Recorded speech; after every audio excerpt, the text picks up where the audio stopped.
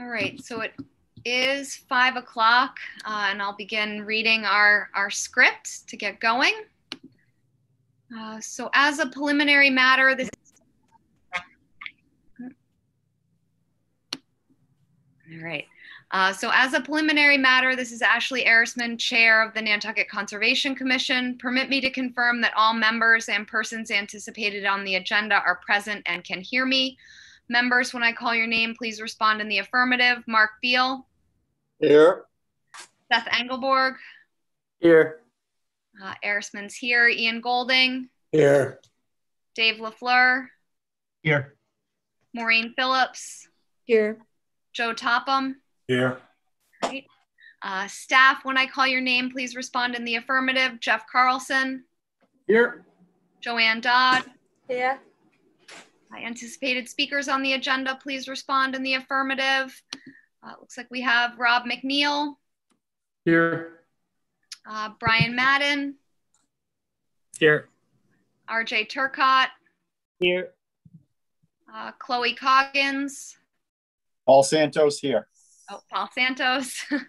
Art Gasparo. Here. Taylor Donovan. Here. Dan Bailey. Here. I'm not sure. RJ Turcott. Here. Thank you. All right, so good evening. This open meeting of the Nantucket Conservation Commission is being conducted remotely, consistent with Governor Baker's executive order of March 12, 2020, due to the current state of emergency in the Commonwealth due to the outbreak of the COVID-19 virus. In order to mitigate the transmission of the COVID-19 virus, we have been advised and directed by the Commonwealth to suspend public gatherings. And as such, the governor's order suspends the requirement of the open meeting law to have all meetings in a publicly accessible physical location. Further, all members of public bodies are allowed and encouraged to participate remotely. The order, which you can find posted with the agenda materials for this meeting, allows public bodies to meet entirely remotely so long as reasonable public access is afforded so that the public can follow along with the deliberations of the meeting. Ensuring public access does not ensure public participation unless such participation is required by law. This meeting will feature public comment. For this meeting, the Nantucket Conservation Commission is convening by video conference via Zoom app, as posted on the town's website, identifying how the public may join. Please note that this meeting is being recorded and that all attendees are participating by video conference. Accordingly, please be aware that other folks may be able to see you and to take care not to screen share your computer. Anything that you broadcast may be captured by the recording. All supporting materials that have been provided members of this body are available on the town's website unless otherwise noted. The public is encouraged to follow along using the posted agenda unless I note otherwise. We are now turning to the first item on the agenda. Before we do so, permit me to cover some ground rules for effective and clear conduct of our business and to ensure accurate meeting minutes. I will introduce each speaker on the agenda. After they conclude their remarks, I will go down the line of members, inviting each by name to provide any comments, questions, or motions. Please hold until your name is called. Further, please remember to mute your phone or your computer when you are not speaking. Please remember to speak clearly and in a way that helps generate accurate minutes. For any response, please wait until the chair yields the floor to you and state your name before speaking. If members wish to engage in a conversation with other members, please do so through the chair, taking care to identify yourself. And after members have spoken, the chair will afford public comment as follows. Staff will activate the chat feature on YouTube. Members of the public who have comments or questions can use this feature to communicate with the public body. Instructions are on the town's website. The chair and/or staff will do their best to address questions or comments. And finally, each vote taken in this meeting will be conducted by roll call vote. So with that, we will open this meeting to public comment on items not being heard this evening. Jeff, do we have any public comment? At this point, no. Okay. Well, I'll go ahead and read tonight's continuances. Under notices of intent, we have Sconset Trust Incorporated, Linden Avenue right-of-way is continued until July 8th. believe that's it for the continuances. So we will begin tonight under notices of intent, the Town of Nantucket DPW Surfside Beach, represented by Stephen Reichert and Rob McNeil. And Commissioner LaFleur is recused from this one. Jeff? Yeah, just really quickly to put on the record, this was the site that the commission conducted a field viewing at on Monday to review the site. Yes, we did. Rob, do you want to take it? Sure. Thank you, Madam Chair. I want to take this opportunity to thank you and the rest of the commission for their time this past Monday evening to tour the site at Surfside and review the site as described. I think it was certainly a helpful opportunity from my perspective to share the thoughts and the foundation, I guess, of the plan before you. I know that previously the commission had shared some of its concerns, and I'm hopeful that we can have some constructive discussion this evening and feedback to ultimately bring this this NOI and public hearing to a close, or at least bring us back with a revised plan that would be acceptable to move forward. So with that, I'm happy to solicit some comments and questions that may still be with the commission. Thank you, Rob. Are there any questions or comments from commissioners?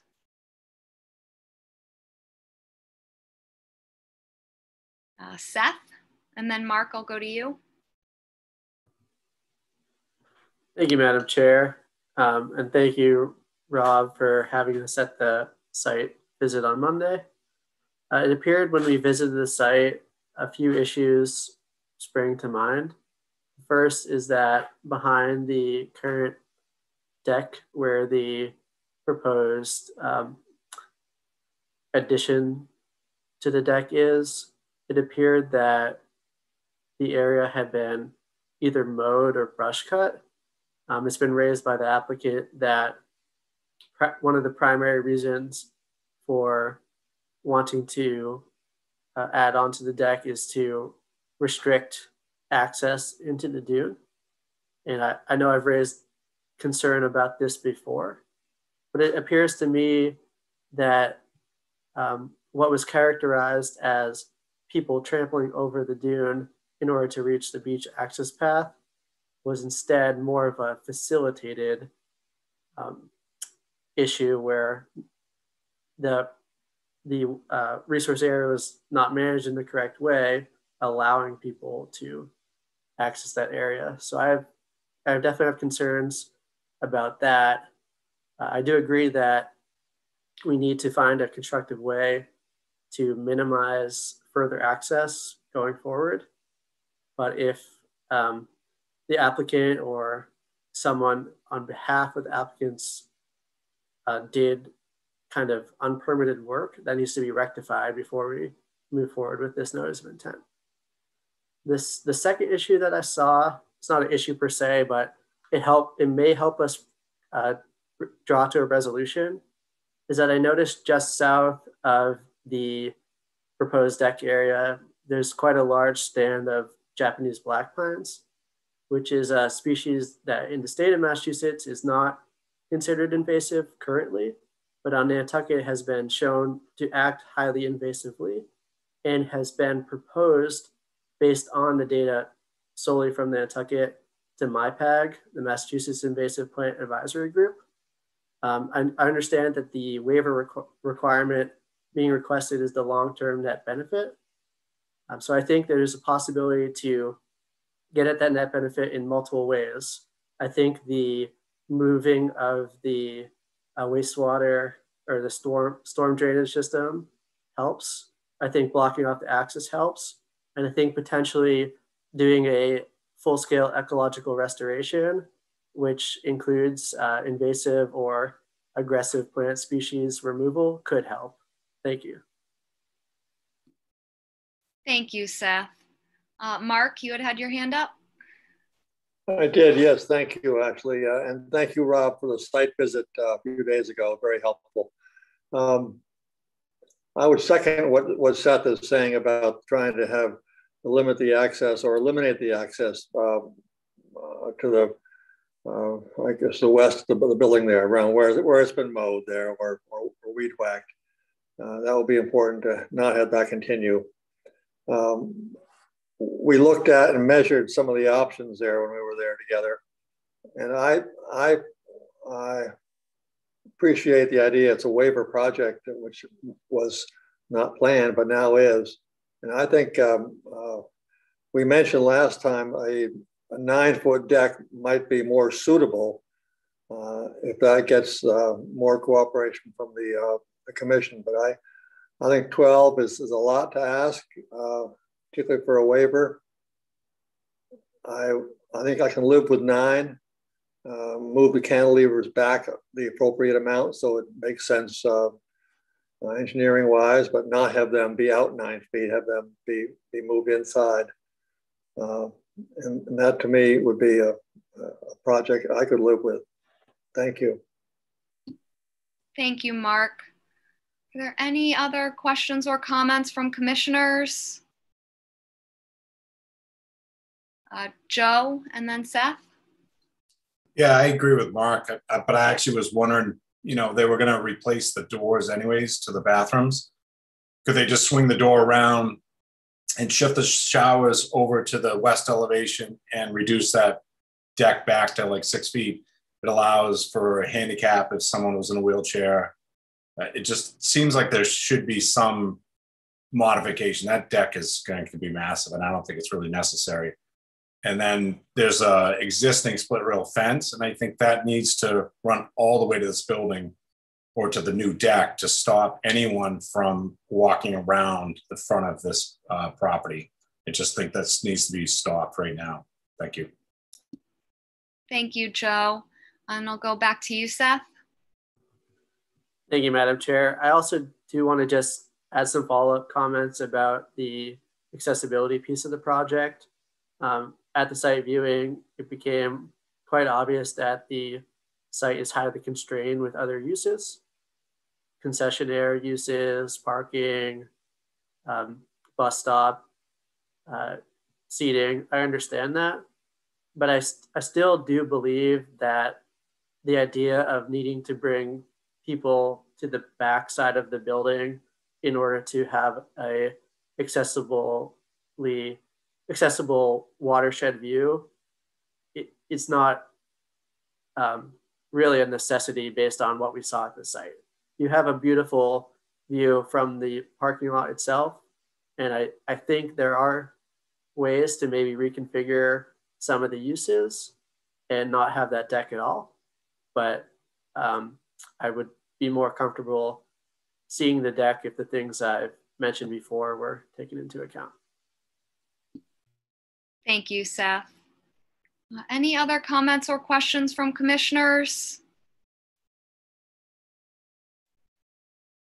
I know I kind of echo what Seth and Mark and Joe have said. When I saw the site, I felt like the deck was almost to serve the needs of the concessionaire more than looking at the building holistically. And I am still, very uncomfortable with such a large deck expansion. And honestly, really any expansion of the deck into the resource area at all, given how evident it was that the whole building needs a renovation. And I just think pushing into the resource area before the whole building is done just isn't the right thing to do for protecting our resource areas. But I do think the aspects of the project, fixing the drainage and definitely roping off the walkway or drivable area to get down to Surfside is very important for the long-term maintenance of this site and to ensure that, these resources at Surfside are there for the public to enjoy, in perpetuity, essentially. So I'm definitely hoping, if you guys still want the deck, that we can see a pretty substantial redesign. Joe? So just quickly, while you were talking, I did this. Can you see it? Nope. No, it's going into your background. Do it. Hold on, shut off my background.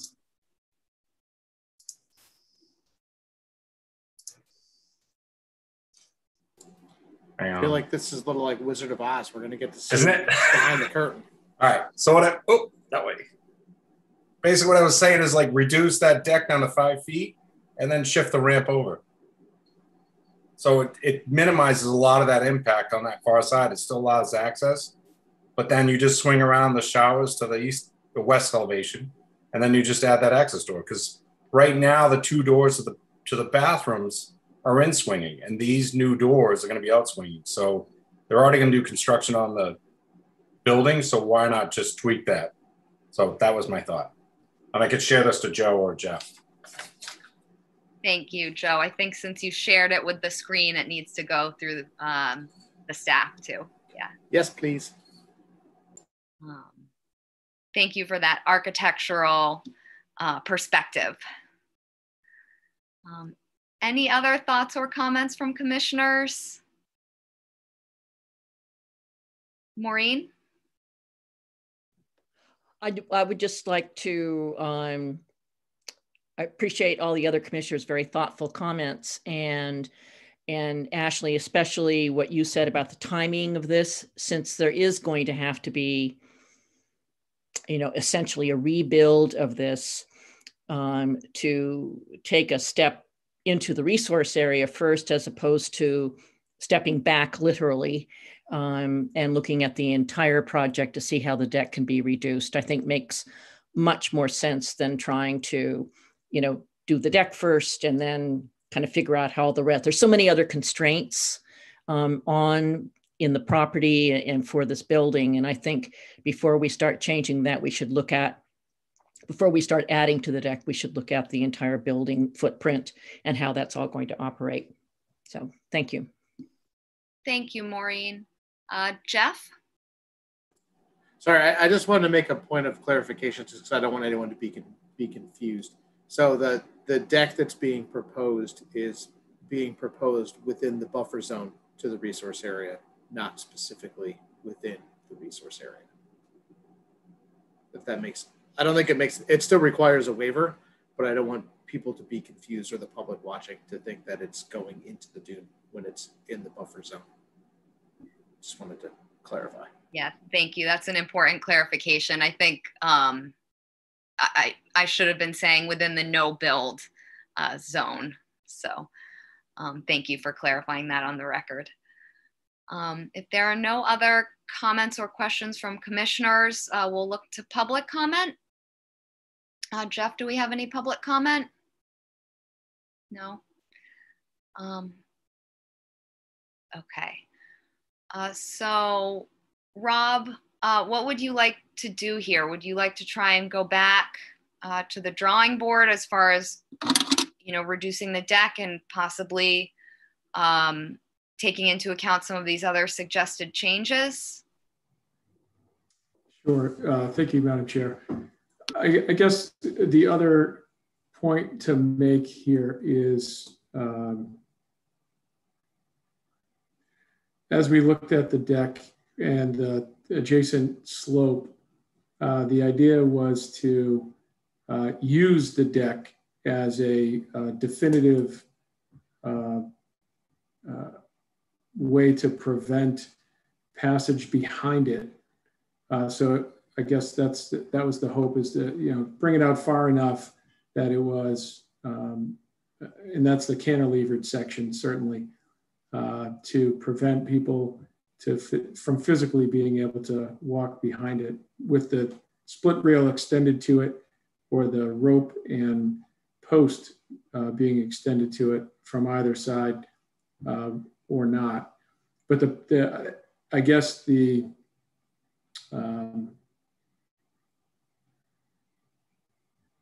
I'm happy to go back to the drawing board, and I'm eager to take a look at Commissioner Topham's version of what he's considering or contemplating here. And all the comments, I do appreciate the feedback. I just want to make sure that we're clear on the goals and objectives here, so that ultimately we are only providing what's necessary to achieve that, and nothing more.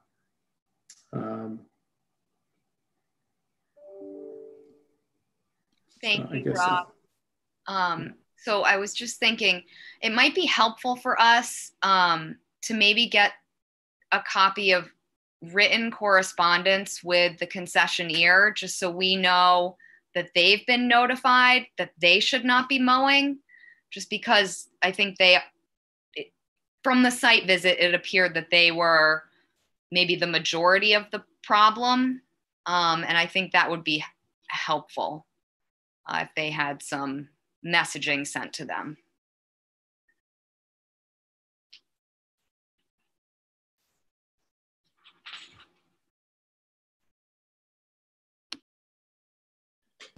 Ian?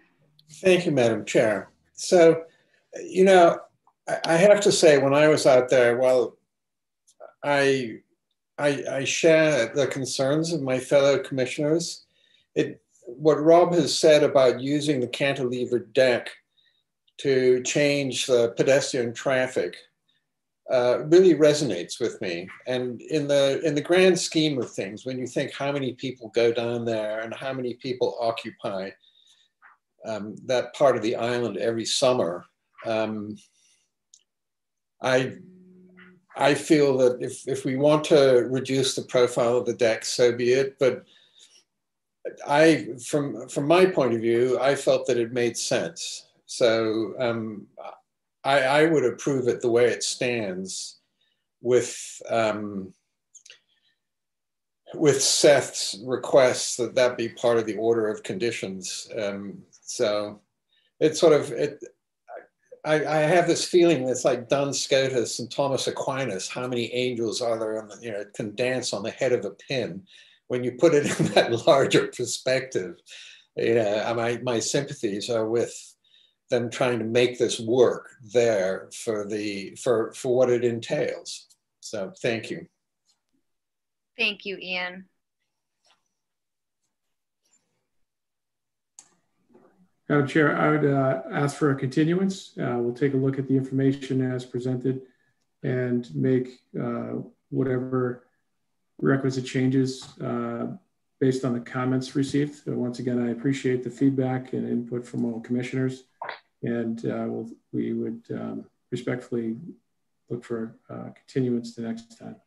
Okay, so thank you, Rob. Would you like to continue 2 weeks to June 24th? Sure. Okay, so this will continue for 2 weeks. Thank you. Thank you. So that moves us on to Randolph G. Sharp Jr. Trust at 49 Meadowview Drive, represented by Brian Madden, and I'm not sure if we have Don Bracken on as well. Just me. Okay.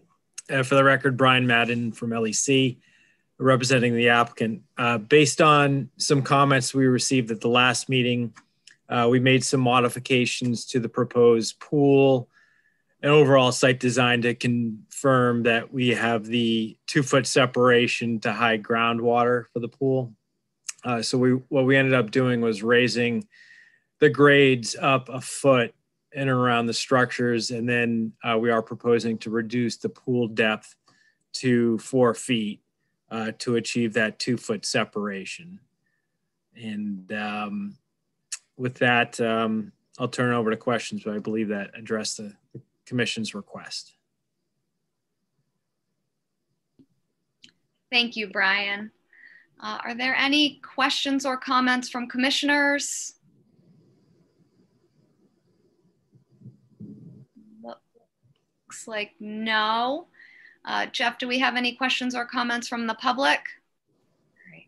All Well, Brian, thank you for making those changes. No problem. Jeff, do we have everything we need to close this one? Yes, you do. Okay, Brian, would you like to close? Please. Is there a motion to close?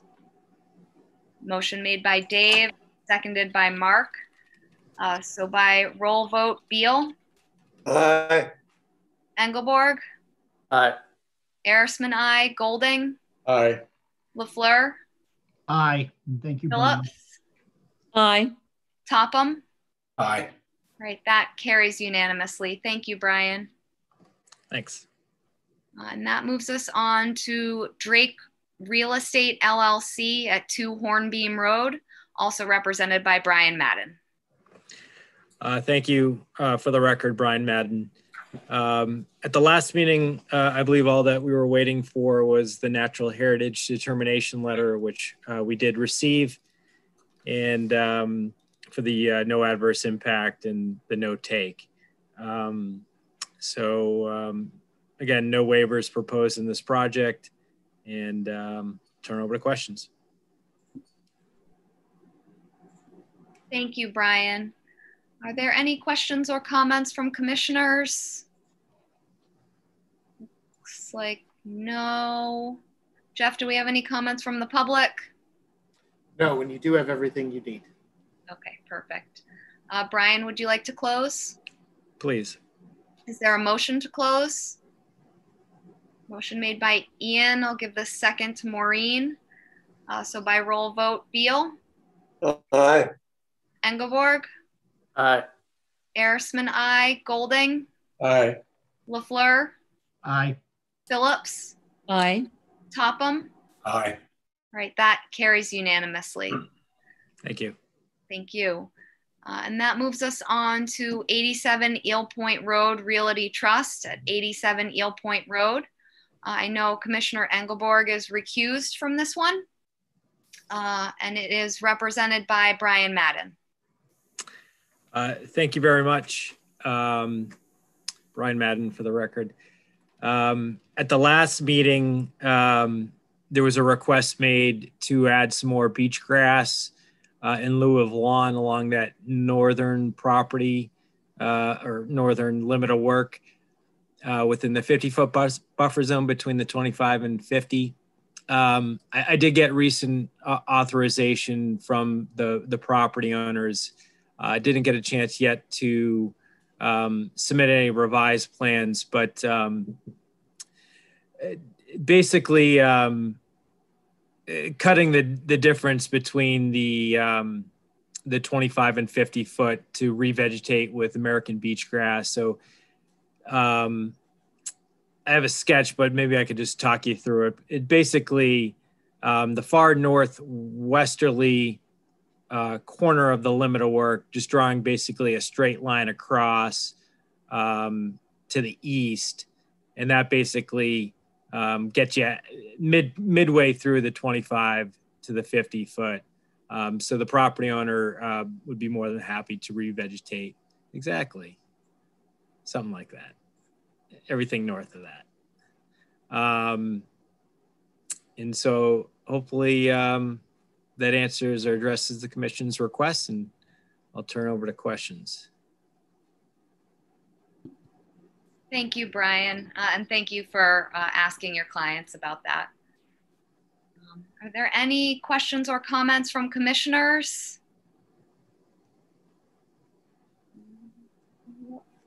Ian? Thank you, Madam Chair. So through you to Brian, could we have something a little more specific? Yeah, I mean, I do have a plan in front of me I could show on the screen very quickly, and then we can submit a plan by the end of the week, certainly. Thank you. Yes, Brian, do you want to share that with us? Yeah, let me make sure. Let's see. Folks see that? Yes, we can see that. So yeah, that basically just cuts the difference between the 25 and 50 foot and draws more even line, filling in some of those northerly bump outs. Thank you, Brian. Thank you. The visual is definitely helpful. And apologies, wasn't able to get that in earlier. Okay. Any other questions or comments from commissioners? Looks like no. Jeff, do we have any comments from the public on this one? No, and you do have everything you need to close as well. Brian, would you like to close? Yes, please. Is there a motion to close? To close. Motion made by Joe. Is there a second? Seconded by Mark. So by roll vote, Beal, Aye. Arisman, aye. Golding, Aye. LaFleur, Aye. Phillips, Aye. Topham. Aye. So that carries with Commissioner Engelborg recused. Thank you, Brian. Thank you. And that moves us on to Gallagher at 34 Washing Pond Road, represented by Art Gasparo. Thank you, Madam Chair. I'm before you tonight with a notice of intent for the application at 34 Washing Pond Road for work within the coastal bank resource area as well as the buffer zone to the coastal bank. This is the site that I believe you're all familiar with from the notice that we did about a year ago to remove the existing structure, patio, stone walls, and the new development that's happened on the residential redevelopment. The owners moved all of the work, structural work outside of the 100-foot buffer zone, which you can see on the plan. I've shown the 25, 50, and 100 in red, and the structures to the south of that. The proposal before you tonight is to have a path and a set of beach stairs down to the beach. There was a set of beach stairs that previously existed at this location, and I've included photographs of the support. All that's really left are the supports at this point. So we're looking to go right in that same exact location where the old beach stairs were. Nothing unusual about the beach stairs. Pretty standard access just to get to the beach. And then I would point out that there has been extensive restoration of the buffer zone. The owner has planted 30,000 beach grass plants in this area, and part of it was that's under the order of conditions for when the house was removed. But I just have to say it's really impressive, and it's quite a improvement from the conditions that previously existed, where you had brick walls and patios that were fairly close to the top of the bank. And I'd be happy to. The other aspect was the only plantings that are proposed are the black pine and the eastern red cedar that are shown outside of the 50-foot buffer zone for a small bit of screening along the westerly property line, and then the grass path to get to the stairs. And with that, I'd be happy to address questions or concerns that you may have with the application. Thank you, Art. Are there any questions or comments from commissioners? Seth and then Ian. Thank you, Madam Chair, and thank you, Art. No issue with the path or the beach stairs. The one concern I have is with the proposal to plant Japanese black pines.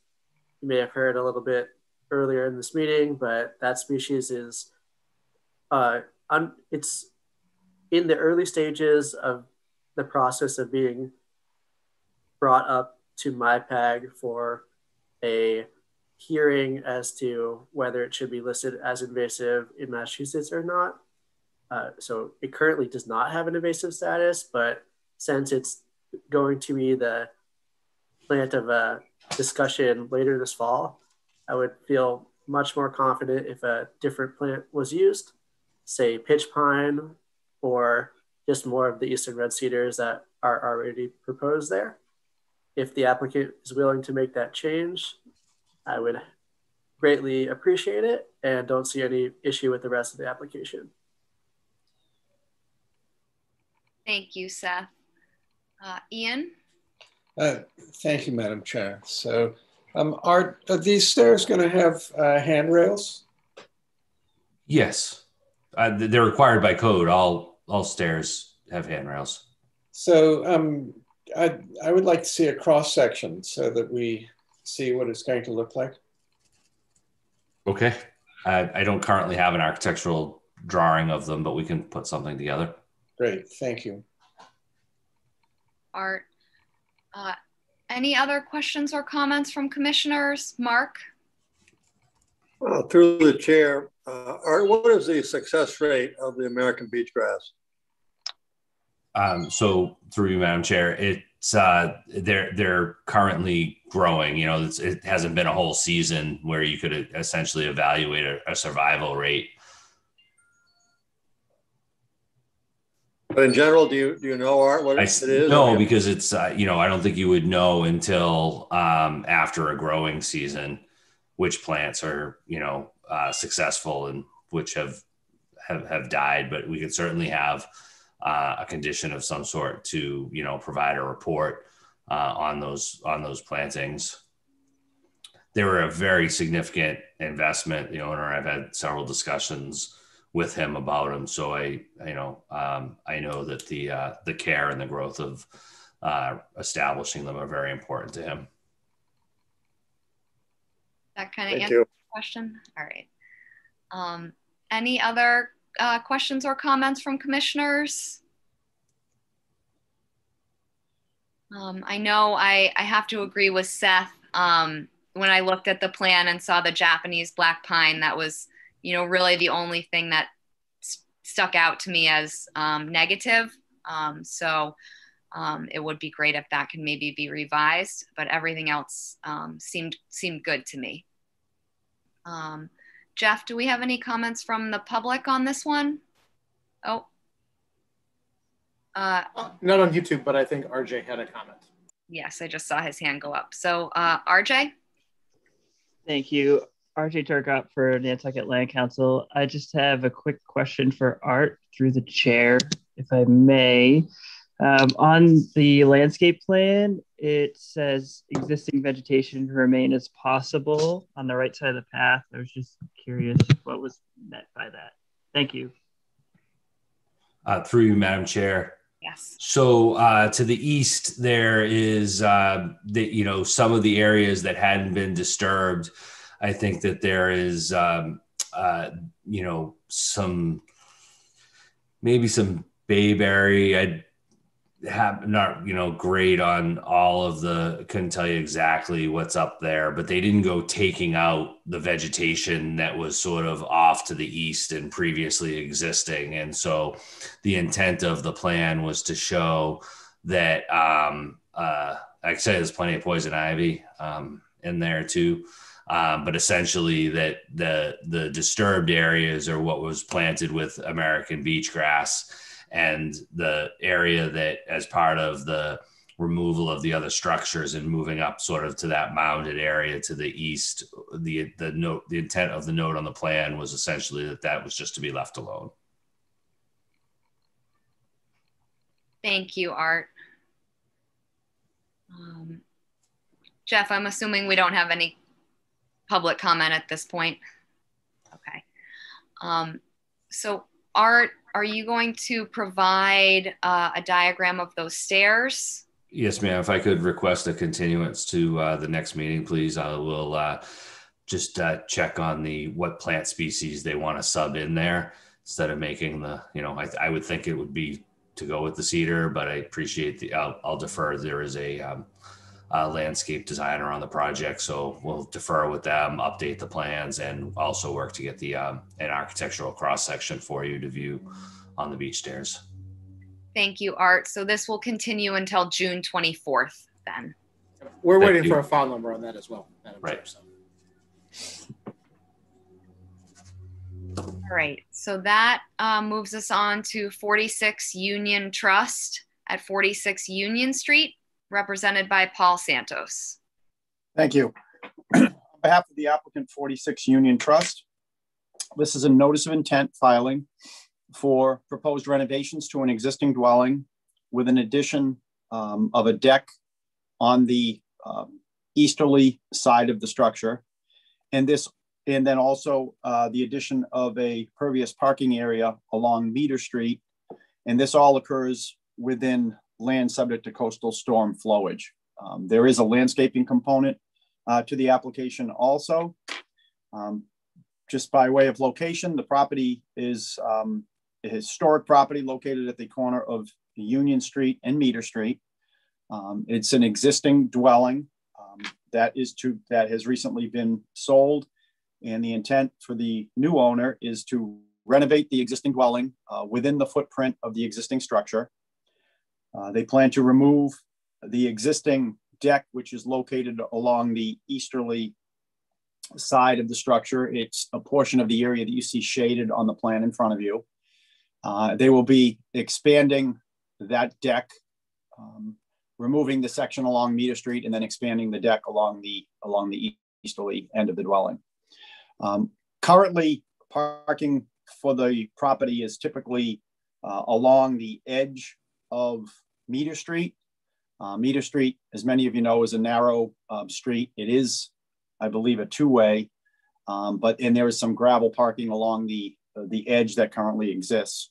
What we're looking to do there is create a new pervious parking area along the northeasterly property line, if you will, for two-car parking along on the property itself. The property itself is basically fully developed. It's either dwelling or lawn area that exists today. What we'd like to do along the area in which that gravel parking presently exists is loam and seed that area, but in doing so, put grass pavers or some type of grid system within that area. Meter Street is very narrow. There are cars sometimes that do pull off over to that side area. There are sometimes cars that will park in that general area. So what we'd like to do is get rid of the gravel component of it, put the grid in, but then have it appear to be a lawn area. So in case in the winter months, or in case when there's two cars coming down the road and people are pulling over, we're not compromising the newly graded lawn area. The landscaping component, the owner has retained Ben Shampoo. The plantings that you see on the plan were discussions that Ben, Chloe, and I had with regard to what we'd like to do on the site. Along the northerly property line, they would be removing some existing privet and sycamore maple, replacing with native plantings of sweet pepper bush, beech plum, inkberry, blue flag iris, Joe Pye weed, swamp mallow, and red maple. Along the Meter Street property line, would be removing an existing post and rail fence that is lined with arborvitaes. That would be removed to make way for the proposed pervious parking. And then they would be adding Virginia rose along the relocated fence line. The application itself, again, is strictly within land subject to coastal storm flowage. We did mention in the application that the property to the east, there does appear to be a vegetated or an isolated wetland kind of associated along that easterly property line. It's never been delineated on any previous plans, and it's not been confirmed, but and obviously it's not on our property, but we are comfortable that everything that we're showing you here would be outside any regulatory setback, if that line was ever established and confirmed. We would be outside of the 50-foot no build, clearly with the decking, and that area is a developed lawn also. That's an existing vacant lot. That's an existing lawn area. So that is the application. We are not subject to any review under the Mass Endangered Species Act. It's strictly a filing within land subject to coastal storm flowage with no waiver requests required. And I'm happy to answer any questions that you may have. Thank you, Paul. Are there any questions or comments from commissioners? Jeff? Sorry, not to interrupt. I wanted to kind of add on to what Paul said is we've done a site visit and kind of preliminary look on that adjacent lot to the east. Someone was trying to evaluate whether they needed to bring in a wetland specialist or not. And we met someone on that site independent of this project completely. It was probably, Joanne can correct me if I'm wrong, probably a year to 18 months ago. I feel like it's been a while. I would confirm it does appear that there is a vegetated wetland on that lot to some degree that even leaves the brush area and probably comes out into what's currently kind of a lawn area just from kind of poking around the soils. But I do agree with Paul. I think that everything that they're showing is probably outside of the appropriate setback that would be requiring waivers. So I think the parking area would probably be outside of the 25 and the structure is well outside of the 50, just from kind of a guesstimate of where that is on the site, and kind of a guesstimate to the property line. So I think his assessment is correct without having an actual delineation on that lot, that resource area assessment is probably pretty close.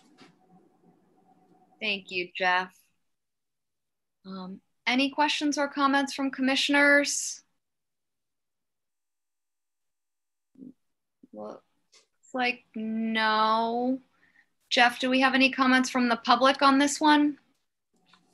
We do not. Do we have everything we'd need to close? Yes, we do. Paul, would you like to close? Yes, please. Is there a motion to close? Motion made by Mark, seconded by Joe. So by roll vote, Beal. Aye. Engelborg. Aye. Erisman, aye. Golding. Aye. LaFleur. Aye. Phillips. Aye. Topham. Aye. All right, that carries unanimously. Thank you, Paul. Thank you. And that moves us on to EPR RGH LLC at 119 Eel Point Road. And I know Commissioner Engelborg is recused from this one as well. And it's represented by Paul Santos. Thank you. Again, on behalf of the applicant and property owner, EPR RGH LLC, Paul Santos from Nantucket Surveyors. This is a notice of intent application for 119 Eel Point Road. This application has not been before you previously. The property to the west, 119 Eel Point Road, was before you for a notice of intent for redevelopment of that particular property. Actually, I do stand corrected. This was before you with regard to a RDA to establish the resource areas previously. So 119 and 119R were filed separately. So an RDA was filed to establish resource areas here. The resource area in this particular case is the Coastal Bank associated with Nantucket Sound.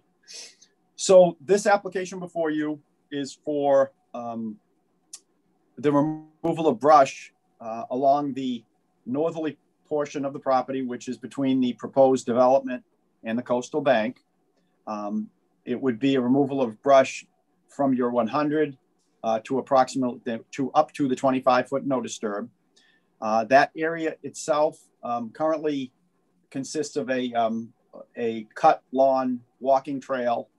The rest of the area is basically invasive honeysuckle, poison ivy within that area. The plan that you see depicts the green area as the area that we're talking about. Everything to the south of that is outside of your jurisdiction. So this lot is currently being developed, but they kept everything on that property outside of the 100-foot setback to the Coastal Bank. So the septic system, dwelling, second dwelling, pool, and so forth is all outside of jurisdiction. The front of the lot from the approximately where the septic system is to Eel Point Road is actually mapped under the Mass Endangered Species Act. And we had sought and received approval to do limited amount of work in the front to cut in that existing driveway. That driveway was placed generally in the same area where the previous disturbance was for a power source, the electric line going into the structure. So we do have NHESP approval for the work in the front. It was outside your jurisdiction, so we did not have to come before you. So the application itself is basically to clear cut and replace with lawn the area between the 25 and the 100, the only regulated area being the coastal bank itself. And I'm happy to answer any questions that you may have. Thank you, Paul. Are there any questions or comments from commissioners?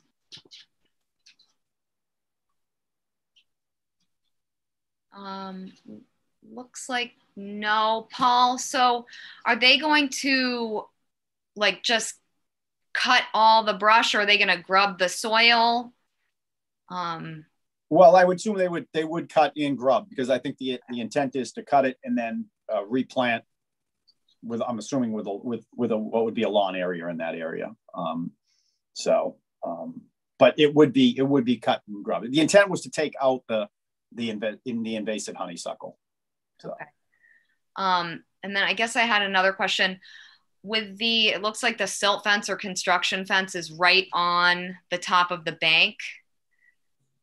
And I was just wondering if that could be almost the delineation of the 25. I'm just worried. No, it is the 25, Ashley. If you look, it says where it says proposed construction fence, the arrow goes to the 25.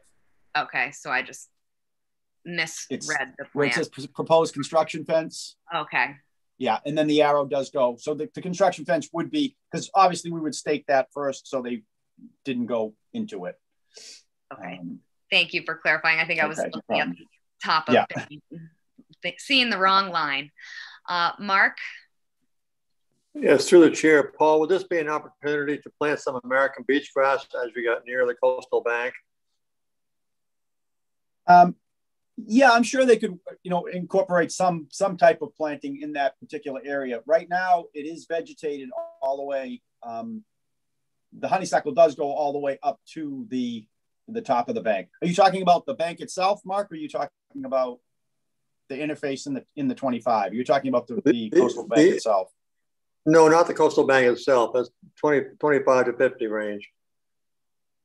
I'm sure we could, I'm sure there's some type of, rather than just have this be all straight lawn, I'm sure if I went to them and asked them to come up with some type of landscape plan that had maybe a transition from a lawn into the 25-foot buffer, I'm sure that's something that they could work out. There is a grade change in there. It's, it does, part of the 25 does slope up to the top of the bank, and then it drops down from there. So I'm sure that they'd be willing to come up with some small buffer between the 25 and the proposed grass. Thank you. Thank you, Paul. Ian, I thought I saw your hand go up. You did, Madam Chair. Through you to Paul, I would very much echo what Mark requested. As looking at the Google overhead, I would like to see it transition. I think would be much more sympathetic approach. Okay. Thank you.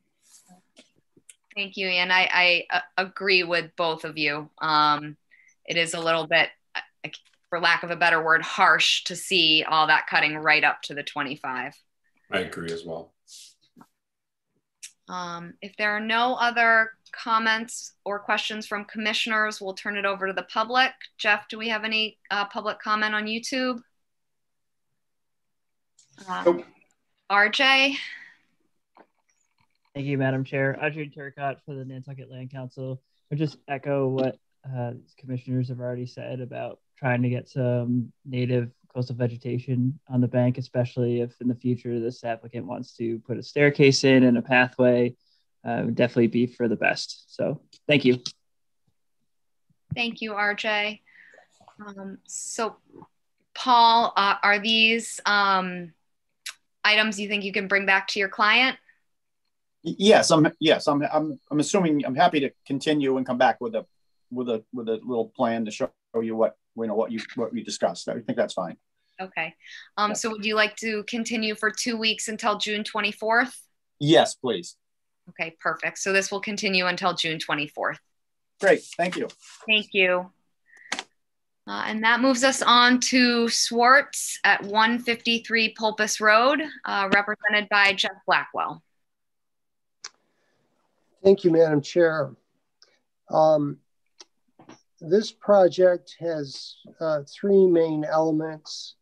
The first and most significant is the abandonment of an old conventional septic system whose leach trenches are less than 50 feet away from the vegetated wetland, and to replace that system with an entirely new IEA system where the new leach field will be placed something like 82 feet away from a vegetated wetland on an adjoining property. Part of the replacement of the septic system will also involve the installation of a new well that is more than 25 feet away from the wetland to be placed in an area that is already a lawn. And the final element of the project is to construct, in addition to the house and a small portion of the addition is about 90 feet away from the wetland. So the project does require a waiver to place the new leach field less than 100 feet away from the wetland, but there is no other place to put it. And the new leach field and IEA system will provide a long-term benefit to the wetlands in the area and to the harbor. That's the long and the short of it. I will address any questions you may have. Thank you, Jeff. Are there any questions or comments from commissioners?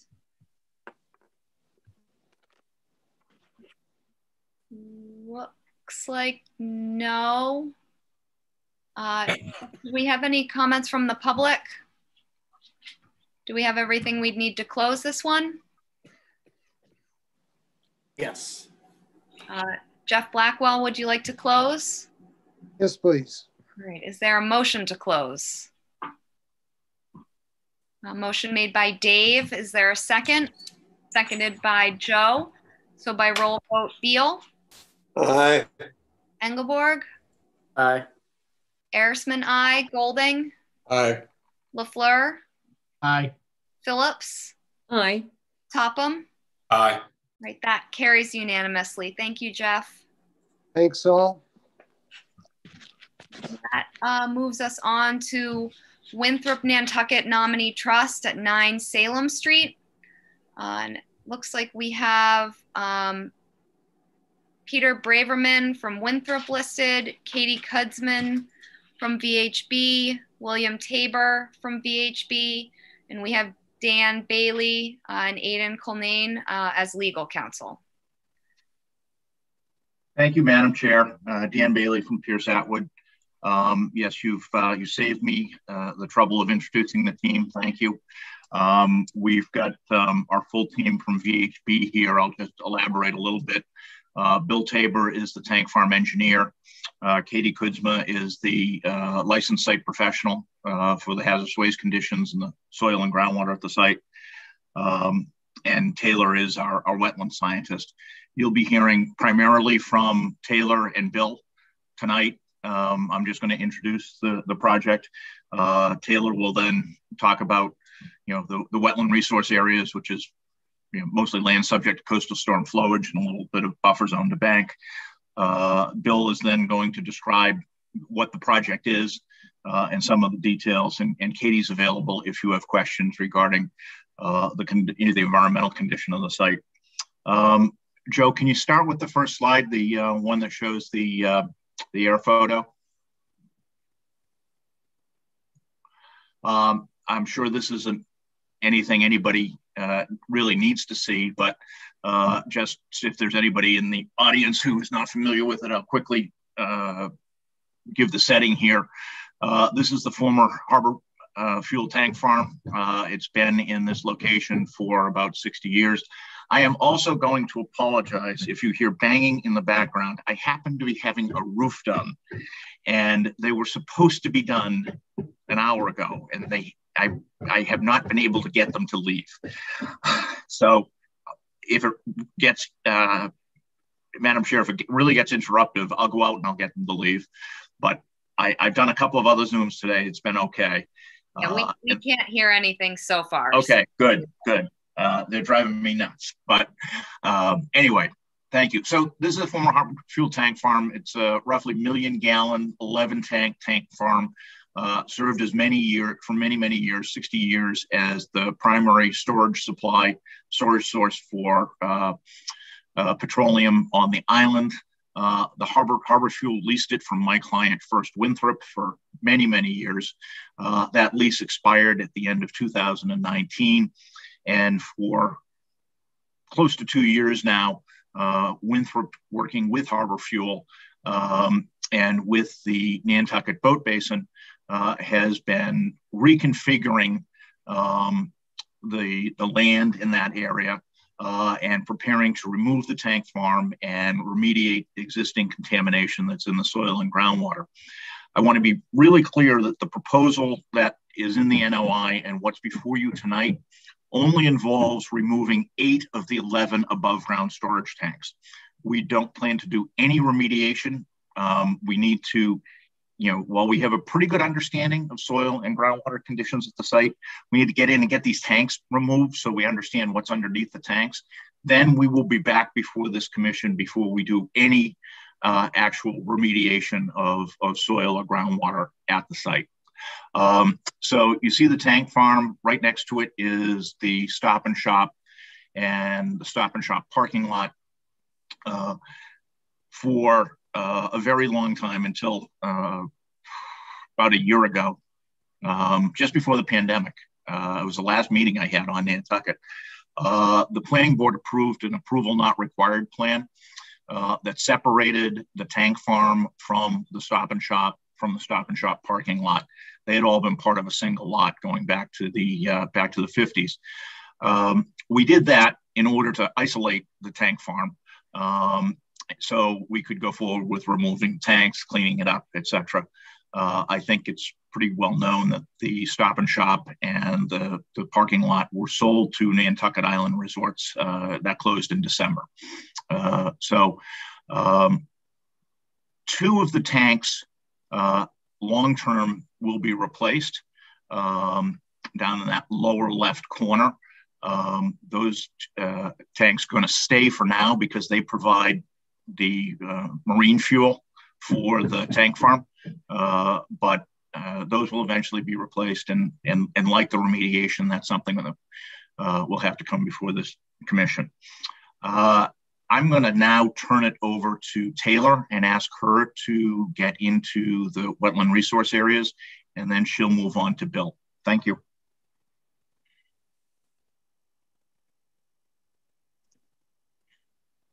Thanks, Dan. Yes, if you could go to the next slide, please. And so here we have our FEMA ferment map showing the flood layers. And so if you take a look at the red pin kind of towards the center of the map, that is the project location. And so you can see that the entire site is within land subject to coastal storm flowage, zone AE, and it's at elevation 10 of 10 feet. And then on the next slide,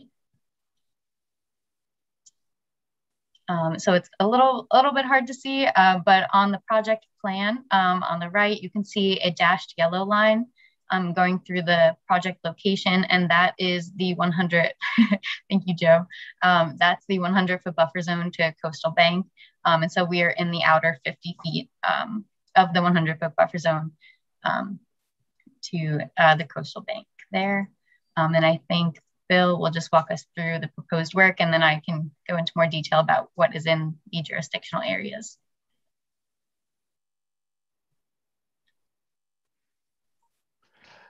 Hello, my name's Bill Tabor. I'm an engineer with VHB. And what we're looking at is the layout for the above ground tanks at the tank farm. Starting from the north end, we anticipate coming in, cutting a 15 to 20 foot section from the dike wall in order to access the tanks. Basically, what we'll be using is like an excavator. Instead of having a bucket on it, it'll have a giant pair of shears or scissors used for cutting the tanks into steel sections. Those sections will be placed onto flatbed trucks and removed from the island to a steel scrapyard for recycling. Same thing with all the piping. We've already started disconnecting the pipes at this point, and anything we can get at physically with staff inside the tank farm. We've been working with the fire chief from the very beginning on this. He comes through and we have him do regular inspections. We've been working hard to make sure we stay within all the requirements for the tank removals and making sure that we're not having any issues with any contamination that may be in the soils. Typically what I would say we'd be starting with, if you look at the picture, M2, then S1 and S2, and cleaning that area out initially to get all the tanks and the piping out, and then working on removing the internal concrete dike walls. You can see that they're in red internally. Then we'd be able to remove the tanks, what would be M3, M4, and M5, basically removing everything up to that point. The dark line at the just below those three tanks is a 6-foot concrete dike wall internal. We need to maintain the dike walls around tanks that are S6 and M1, which are diesel fuel and marine gas for the boat basin. And that area will need to be maintained until such a time as the 2 new tanks have been approved and can be constructed. And that's kind of an overlay of what's happening with that. Also, there's some assorted concrete pads and piping supports and that type of thing that would also be removed from the inside the diked area and removed from the island for recycling on the mainland, to kind of give you an idea of what we anticipate for the work inside. And if Taylor, you want to go into detail of which parts of this. Sure, yeah. Did you want to talk at all about the site investigation or? Well, we're going to be doing a site investigation. Unfortunately, we can't get in and do that work until such a time as all the tanks have been removed. The site investigation will entail the sampling of soils and groundwater inside the diked area. Once we're opened up, we'll be able to get some drilling equipment in and be able to collect the samples at that point. If I could jump in here, Madam Chair. Yes, go ahead. Thanks. Just to, maybe I know there'll be questions about the environmental conditions. So maybe just to give a little bit of information on that. And then when there are questions, Katie can respond to them. This site has, a considerable petroleum contamination, not terribly surprising given the industrial nature of the site for over 60 years and the use. It, for the most part, is in the soils. There's some non-aqueous phase liquid contamination, and there's contamination in the groundwater.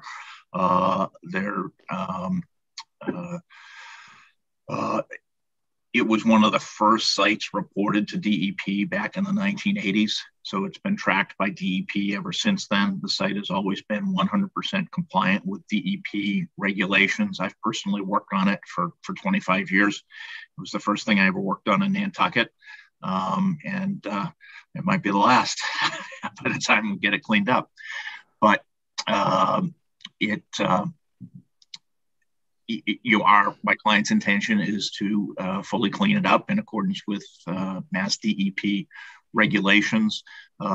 There's groundwater testing and monitoring done annually here and reported to DEP.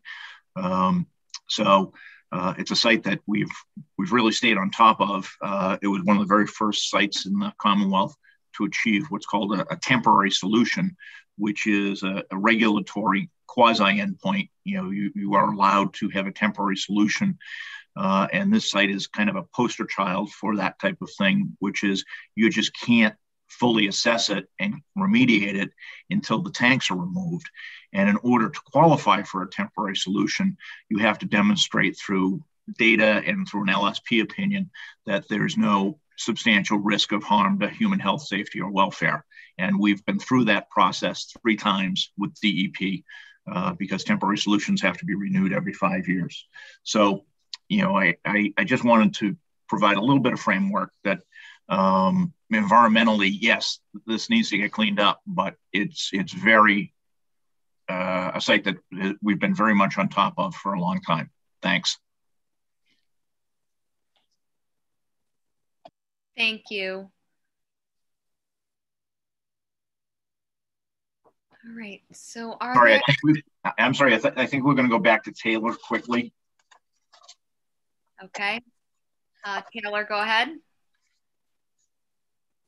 Yeah, thank you. Just, I guess, to walk through a little bit more what proposed work is within the wetland resource areas. So it's listed out here. But as I mentioned before, the entire site is land subject to coastal storm flowage. So all of the proposed work is proposed within land subject to coastal storm flowage. So that includes the demo and removal of the 8 fuel tanks, the piping and pads, removal of the interior and the exterior section of the dike wall, and the post-construction site investigation. But then within the 100-foot buffer zone to coastal bank, that only includes the demo and removal of 2 of the fuel tanks with their associated piping and pads, and the removal of 1 of the interior dike walls, in addition to the site investigation. And just, we wanted to highlight that as a result of this project, there would be an approximate 4,800 square foot reduction in impervious surface within land subject to coastal storm flowage. So, thank you. Thank you, everybody, for your parts in the presentation. Are there any questions or comments from commissioners at this point? Ian, and then I'll go to Joe. So thank you, Madam Chair. So to Dan, so you mentioned that this is the first project you worked on in your experience in Nantucket. And coincidentally, as a teenager, I worked for Lyle Rickard and Mike Lamb when the marina was being built. And the sand was so saturated with sort of oil and gasoline that someone ignited one of the projects when we were hacking away at it with a pickaxe to dig in there. So I'm sure it's still very polluted. But my question is, are you expecting any sediment in the tanks themselves when you're cutting them open? And how is that going to be dealt with? It might be better for me to answer that question. Thank you, Bill. We have already cleaned out 9 of the tanks, and for the most part, we didn't have much of a sediment issue, but the tanks have been completely cleaned out. There is no sediment or anything in the tanks. As part of the process at the end, we have a marine chemist come through, and he certifies them gas-free so that you can enter the tanks and do work on the tanks. In addition, we've talked with the fire department and gone around so that we've managed to keep the tanks open enough to allow them to aerate, since they've had, 50, 60 years of gasoline and diesel fuel storage in them. It does tend to get into all the cracks and everything else, but they're basically clean, no fuel in them, and no sludge. Thank you. Thank you. So I'll go to Joe. Thank you, Madam Chair. So just a general question to the group. So you're going to remove a couple of dike walls. What happens if there's a flood while you're doing your testing and waiting for the new tanks? Will it be closed up, or what's the safety measure that will be there? I worked there as well back in the late 80s. And so I do know that there is an elevation change, but I can't remember the distance. But I was just curious if there was flooding, what would happen in that area? Thank you. The easiest way, the center of the tank farm is actually a little lower. So everything tends, when you have a heavy rainstorm, it tends to drain to the center of the tank farm normally. Now, the condition you're talking about would be as if we had literally floodwaters coming in that would be higher than, the edges of the tank farm. What we'll have is the 15 to 20 foot section that's opened up. The dike walls will remain around the rest of it. And the intention is normally, it would be open when we have people working there. It'd be a chain link fence tied down to the concrete when work isn't going on to make sure that nobody can get in or out of the tank farm. But in addition to that, if we know a heavy storm is coming, we have the capabilities to sandbag or to place some materials along the base of the concrete that's opened at this point to prevent floodwaters from entering. That's our intention. Plus, when we've got trucks coming back and forth, we'll be cleaning, the tires and whatever we need to do so that any of the soils or whatever don't get spread out of the tank farm during having equipment and materials coming in and out. Thank you. Thank you. Maureen? First off, I have never worked on the tank farm site. So you're lucky there. But reading through this incredibly complicated project and all the layers and parts you're going to have to, part A happens and then part B happens while part A is finishing and all those intersections. What I kept thinking about was how you're going to monitor all these reports and all these things that need to be kept clean and moved in the right way and taken off in the right way, and what kind of monitoring will you be doing, and what kind of reporting will you be making available to both us and other town entities like the fire department, who will have concerns about how this is going? Because I didn't see anything about that. Well, typically we would have someone there. We've got working with a good contractor that does this type of demolition work, so that it's not, this is a type of work. These type of tank removals they're experienced with, so they know what they're doing. In addition to that, we'll have an engineer on site part of the time, observing, taking pictures. Depending on the type of work that's being done, we may need to have a police detail out there or a fire detail, plus the fact that we'll have the fire department. We let them know what our schedule is, and they've got no problem swinging by and checking things out and taking a look around themselves. So it's not like the contractor's going to be out there on his own unchecked. We'll have engineers and others there observing what's going on, recording what's going on, and documenting what needs to be documented to provide any reports that are required. Thank you. Through the chair, just to follow up. Yes, Bill, thank you. I appreciate that. And I guess what I'm getting at is what can be expected. Typically, what I'm really getting at, obviously, is how would we know that there was something, that wasn't going right? And, I'm a recovering lawyer, so I always worry about the worst possible thing, that can happen. And getting major projects to report on a regular basis isn't always the easiest thing for us. Like sometimes it's pulling teeth to get reports out from major projects. So how is that going to happen, and kind of what's your threshold for something that would need to be reported that's out of the ordinary or what have you? I mean, how do you set those thresholds, and how would we know what they are? Because obviously, I mean, your construction crew, they all know what they're doing, but it's more we as people who don't undo tank farms all the time, what I need you to tell us what it is we should be getting from you. And I guess that's what I'm asking for. Okay. I wish there was a nice, simple answer to that. We are required to follow Mass DEP, US EPA, OSHA guidelines for this work. So from a standpoint, we monitor air quality with what's called a PID, and it scans for volatile organic vapors. We'll also check for dust, typical construction. If it gets dusty, we put down water to knock the dust down. A lot of it's standard construction type work.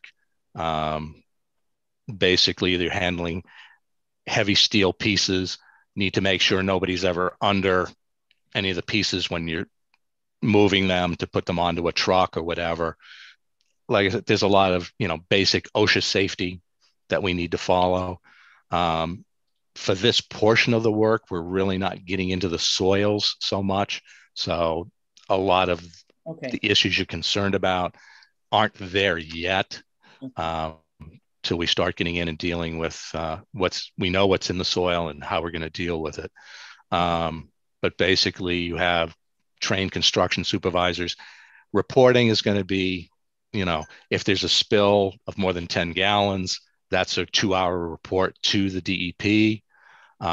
Anything that causes a danger to the public, we need to report to either the fire department or the police department. It's pretty standard stuff. I don't know what you're looking for. I can't give you what particular emergencies. Obviously, we're not anticipating anything other than physical construction hazards and making sure that any soils don't get blown up into the air or spilled. We monitor for dust. We'll put water down if that happens. And like I said, we'll also check for organic vapors in the air using a PID and those types of things. So that would be normally what we would be looking for. Just one more follow-up, if you don't mind, Ashley. So Bill, that all makes sense to me, and I appreciate that.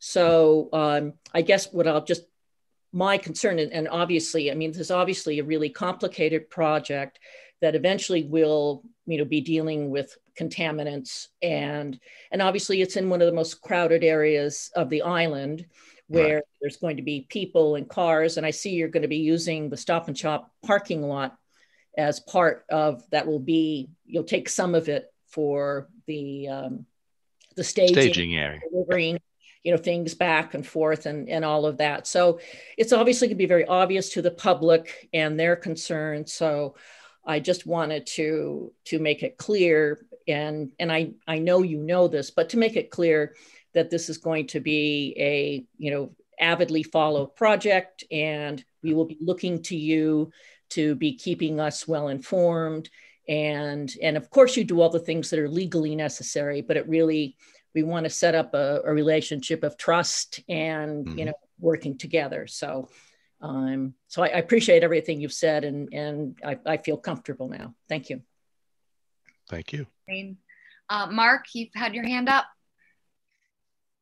Yes, I didn't want to feel left out. I too have worked in the boat basin under the tutelage of Joe Lopes. One big storm, we had some kids inside the tank farm with a charcoal grill going because it was too windy outside. And Joe had a cardiac moment with that one. I can imagine. Anyway, I would, to sort of echo what Maureen was saying, I would maybe hope this will be a off-season project. Summer trying to operate down there with heavy trucks and taking out parking places and just moving equipment around would be, I think, traumatic for you and the town. Yes. Is there any justice in that thought? Basically, we would be looking to do this off season with all our approvals and anything. We're not going to be out there tomorrow trying to set this up. I think we're anticipating mid-September thereabouts, getting started with this as your tourist season is ending, because we don't want to be in the way of your tourism business at all. Stop and Shop's not going to want us being in their parking lot when they're at their busiest. I guarantee you they're not going to want us there. So we've got to talk with them to make sure we're all set and on board with them with what we're using, and we're not interfering with them in their business. And one follow-up, if I may, actually, Yep. Have you been monitoring the test wells that are around this site? Yes, we just literally back in May sampled all of the wells and submitted the report to the Mass DEP. And they have been monitoring those wells on an annual basis for years now. So I have a question, and then Ian, I just saw your hand go up. So two things, actually. I guess, obviously this kind of needs to be done in the off season because of the, population that you deal with in the tourist season. But at that same time, the off season is when we get more flooding and storms that you guys would be up against, essentially. And then my second kind of question, we received a letter from the fire chief, and he mentioned firefighting foams that had been put on this site. And I'm just wondering, like, when you have possible PFAS chemical contamination, yes, and then petroleum chemicals, are we going to be on level with like a Superfund type site? I would not anticipate that, but yes, we're aware of the firefighting foam, and most likely there will be some PFASs in the soils. I don't anticipate it being Superfund level, but we haven't done any testing yet. So I can't give you a for certain answer one way or another until we've done the testing. But yeah, we are aware of the PFAS and expect to find it. Okay. And if I could jump in on that just quickly. Yep.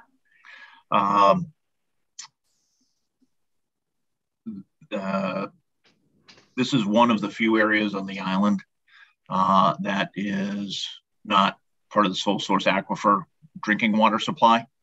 So it's not a regulated groundwater one site, and PFAS, much like out at the airport where it has gotten into the groundwater, it's a problem no matter how you have it, and we'll have to deal with it if we do find it.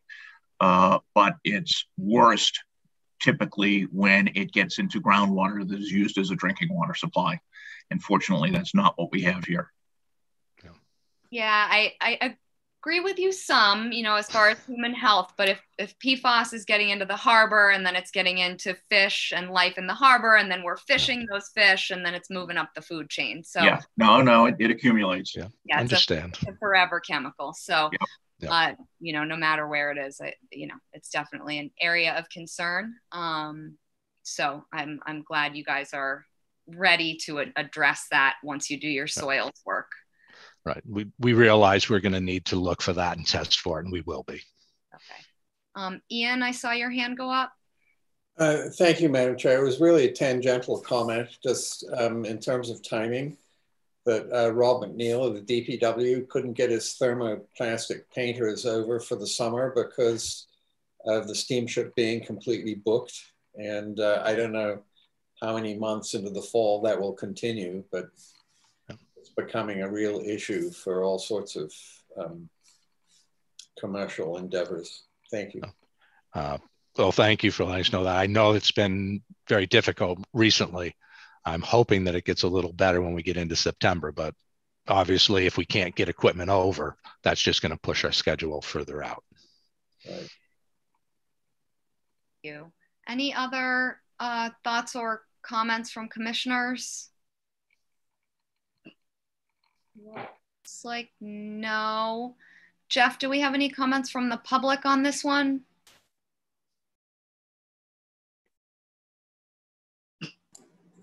We don't have one on YouTube.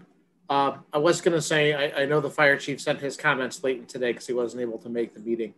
I was going to read that in, but if everyone has seen it or has gotten it, I'll spare everyone the 3 minutes of reading. Good. Yeah, the only thing, would it be good? I don't want to make you read out loud, but just for the public that might be watching, I don't know what sort of public viewing we have now so that they would get to hear the letter or see it. Yeah, or we can post it in with materials as well and make it publicly available. So that's probably easier. Yeah. Okay. Perfect. So if there are no other questions or comments from commissioners, Jeff, do we have everything we'd need to close this one? Yeah, you have all of the required information unless there's any outstanding questions or anything. Okay. I don't think there's any outstanding questions. Dan, would you like to close tonight? Yes, we would, Madam Chair. Okay. Is there a motion to close? Motion made by Dave, seconded by Joe. So by roll vote, Beal. Aye. Engelborg. Aye. Erisman, aye. Golding. Aye. LaFleur. Aye. Phillips. Aye. Topham. Aye. All right, that carries unanimously. Thank you to all of our presenters. Thank you. Thank you. Thank you. Thank you.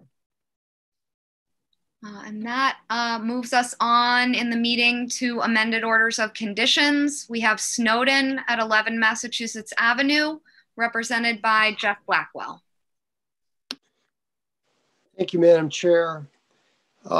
This is a project that was discussed 2 weeks ago and was continued because we did not have a response on the MISA application. That response has now come in, and it was mainly concerned itself with piping plovers. So the construction will not take place during the nesting or fledgling period for piping plovers.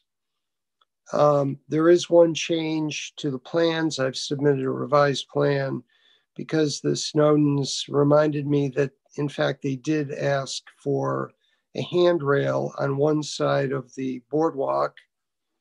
The Snowdens are of an age where they would appreciate the ability to steady themselves once in a while. So that is, the handrail will not come down to the ground surface. It will be elevated along with the rest of the boardwalk structure. So there will be no effect on the salt marsh by the handrail. And I will answer any questions you may have. Thank you, Jeff. It looks like Ian has a question or comment. Thank you, Madam Chair. So to my fellow commissioners, I went out there 2 days ago to have another look. And you can see from the Jackson Point Pier, you can look back towards there. And it's basically, it's a more or less uninterrupted view back over the wetland and the marsh there. And I'm emphatically opposed to a handrail. And I would like to suggest that we have a site visit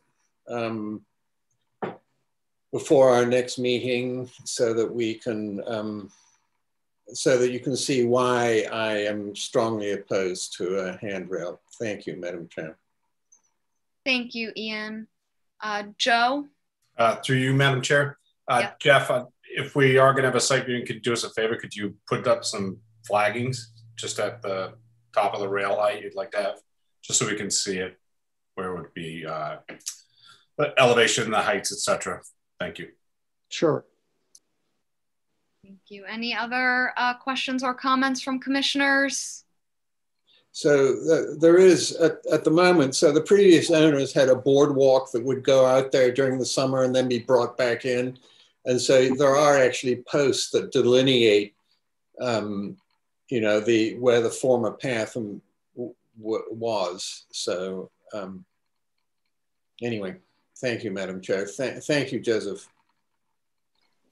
Thank you both. I know I'm a big believer in the importance of wetland scenic views, so this probably would be a good one for us to look at. Maureen? Yeah, just a quick comment as a person of a certain age who recently broke her leg. There are times when you do need that help, and handrails have really been, really important to me the last couple of months. So I think we've really got to, balance that. It's, I totally agree that's Nantucket. I mean, you don't want anything disturbing the view at the same time.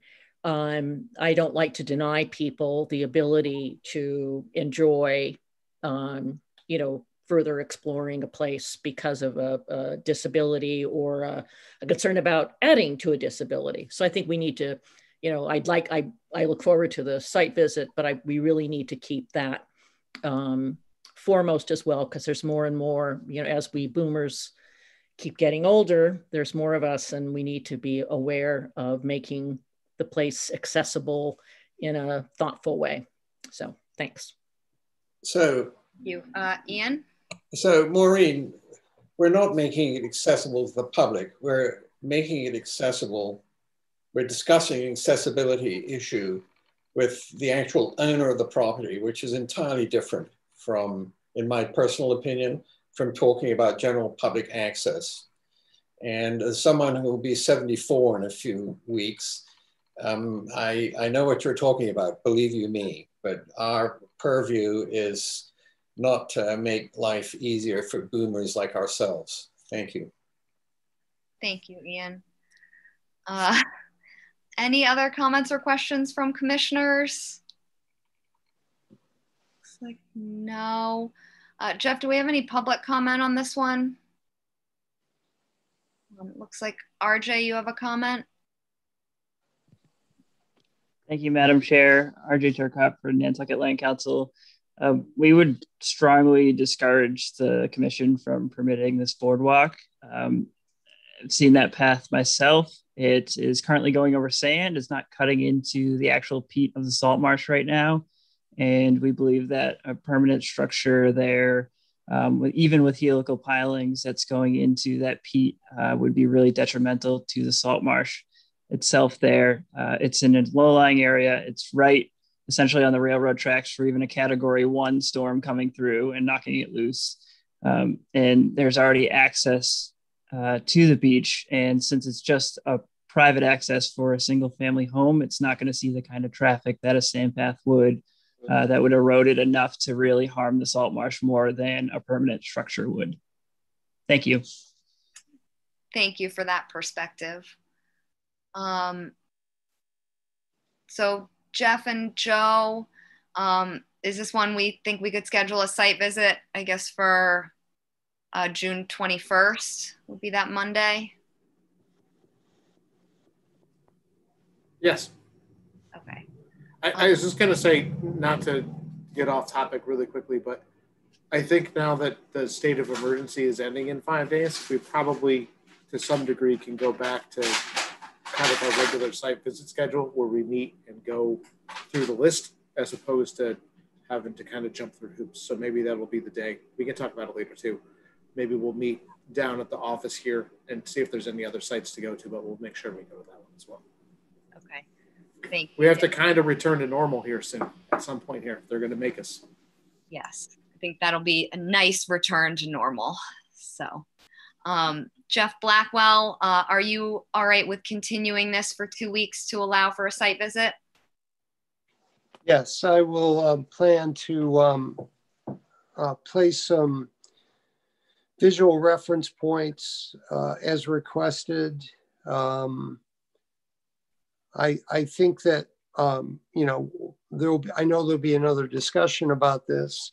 I think that the safety element, I understand the concern about the view, but there's also a significant safety element, and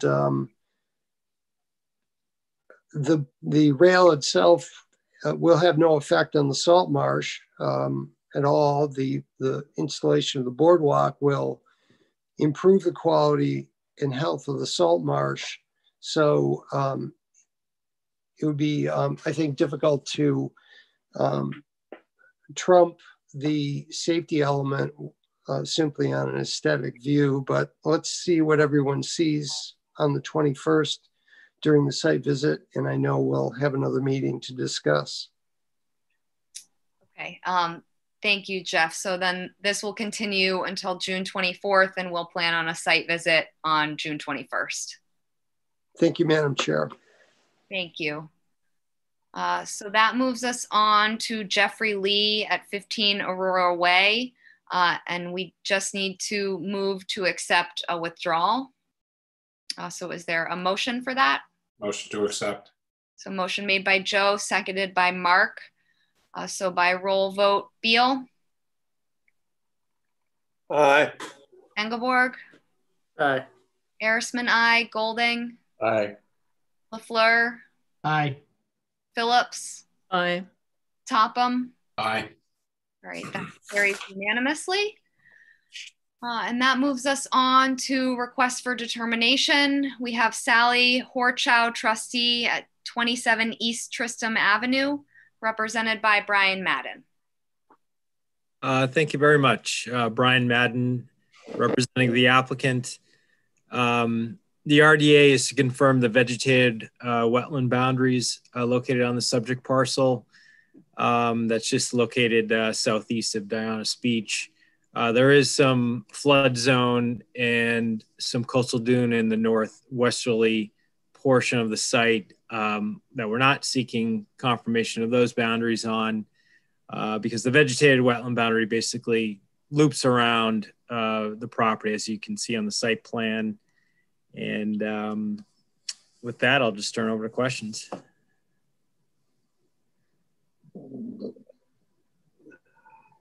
Thank you, Brian. Jeff, has staff been out to check out this site? Yes, we have, and we agree with the delineation, would recommend that positive 2A on the resource area boundary for the vegetated wetland. Okay. I would say too, if it makes a difference, we could probably confirm the flood zone because it's shown and it's just a mapped area, but that's up to you guys. So. Okay. Thank you, Jeff. So if there aren't any questions from commissioners, is there a motion to issue the positive 2A? Motion made by Maureen, seconded by Seth. So by roll vote, Beal. Aye. Engelborg. Aye. Arisman, aye. Golding. Aye. LaFleur. Aye. Phillips. Aye. Topham. Aye. Right, that carries unanimously. Thank you, Brian. Thank you. And that moves us on to minor mods. We have Gallagher and Aguiar at 4 Pond Road, represented by Paul Santos. Thank you. On behalf of the property owner and applicant, Kathy Gallagher and Mark Aguiar, this is a minor modification request. We had previously sought an approval and received an approval for work at 4 Pond Road. The minor modification request is to eliminate a proposed one-story garage of approximately 528 square feet. It's shown in a grayscale on the plan in front of you, just above the area that says lot 57, with the area that Joe's pointing to at the present time. We're going to eliminate that structure and construct a 16 by 20 foot shed instead of 320 square feet and place that shed outside the 50-foot no build, but within the area of the existing, that's already a disturbed area where the existing driveway currently is. So minor mod, elimination of a 528 square foot garage / shed structure, and downsizing. No waivers are required or requested. Happy to answer any questions that you may have. Thank you, Paul. Are there any questions or comments from commissioners? Looks like no. Jeff, do we have everything we would need to accept the minor mod? Yes, you do. Okay. Is there a motion to issue the minor mod? Motion made by Mark. Is there a second? Seconded by Dave. So by roll vote, Beal. Aye. Engelborg. Aye. Arisman, aye. Golding. Aye. LaFleur. Aye. Phillips. Aye. Topham. Aye. Right, that carries unanimously. Thank you, Paul. Thank you. And that moves us on to certificates of compliance. We have Nantucket Islands Land Bank at Lovers Lane and Clifford Street, represented by Art Gasparo. He might not be here anymore. That's fine. It's pretty straightforward. So this was one of the 3 sets of stairs that we've recently permitted for the land bank to redo. This is the one down in Surfside, kind of where Lovers Lane curves before you get over. They've been reconstructed, and we feel after inspection that they are in compliance and constructed where they were supposed to be. It's nice that they're not all rickety anymore. Thank you, Jeff. So are there any questions from commissioners? And if not, is there a motion to issue the cert? Motion made by Dave. Is there a second? Seconded by Maureen. So by roll vote, Beal. Aye. Engelborg. Aye. Arisman, aye. Golding. Aye. LaFleur. Aye. Phillips. Aye. Topham. Aye. Right, that carries unanimously. And that moves us on to MLR3 LLC at 45 Shakamo Road. Jeff, are you going to take this one too? It's listed as Don Bracken. Sure. No, I'm happy to do it. So just to jump off the bat, this was for the driveway on the locus to be brush cut and kind of installed, not the project we recently permitted dealing with the roadway. So I know when we first came in and I saw the name, I was like, that was incredibly fast, but it is a different project. It was the original permit for the on-site work. So just as a reminder, this was the driveway that extended from the existing kind of traveled way up into the lot. Most of the work is outside of jurisdiction for the bulk of it. The stuff that was in and done was in and done within the permitted footprint. And upon inspection, we feel that they met the requirements of the order of conditions and that the certificate of compliance for this project can be issued. Thank you, Jeff. So if there are no questions from commissioners, is there a motion to issue the cert? Motion to issue, Madam Chair. Motion made by Joe. Is there a second? Seconded by Dave. So by roll vote, Beal. Aye. Engelborg. Aye. Arisman, aye. Golding. Aye. LaFleur. Aye. Phillips. Aye. Topham. Aye. All right, that carries unanimously. And that moves us on to Salvatore at 111 Hummock Pond Road. It looks like Jeff Carlson's taken this one too. Certain section for me tonight. So this was for the installation of a septic system on a lot back from 2002. The Board of Health issued its certificate of compliance back in 2009 on the structure. Kind of by our inspection, it looked like the site was still in compliance. The brush around the site looked like it was in the right spot. It hadn't been expanded or into the wetland areas. So I think we feel comfortable issuing the certificate of compliance on this lot as well. Thank you, Jeff. So if there are no questions from commissioners, is there a motion to issue the cert for this one? Motion made by Beal, seconded by Topham. So by roll vote, Beal. Aye. Engelborg. Aye. Arisman, aye. Golding. Aye. LaFleur. Aye. Phillips. Aye. Topham. Aye. Carries unanimously. And that moves us on to orders of conditions. And Jeff emailed those out this afternoon. So hopefully you guys have those. And we will start with Randolph G. Sharp.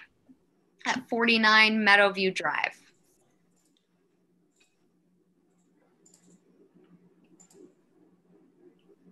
All right, so just to kind of catch up, sorry about that. This was for the project we closed out tonight, where they revised the plan to raise those grades up a little bit and shallow the pool to not need the waiver anymore for the 2-foot separation of groundwater, but it's essentially for the residential development there. So I included kind of what our new set of standard pool conditions are for the treatment being limited. And then that last one for the contact information for the maintenance company, and then providing notice before any sort of draining or discharge from that pool. Thank you, Jeff.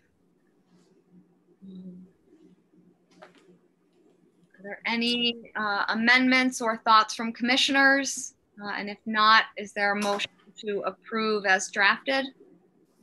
So move, Madam Chair. All right, motion made by Joe. Is there a second? Seconded by Dave. So by roll vote, Beal. Aye. Engelborg.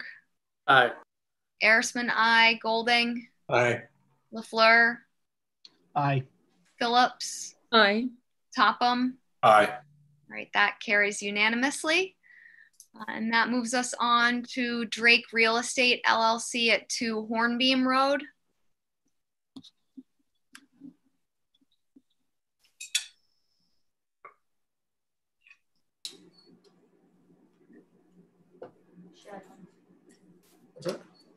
Yep, so this was for a similar residential kind of development on Hornbeam there.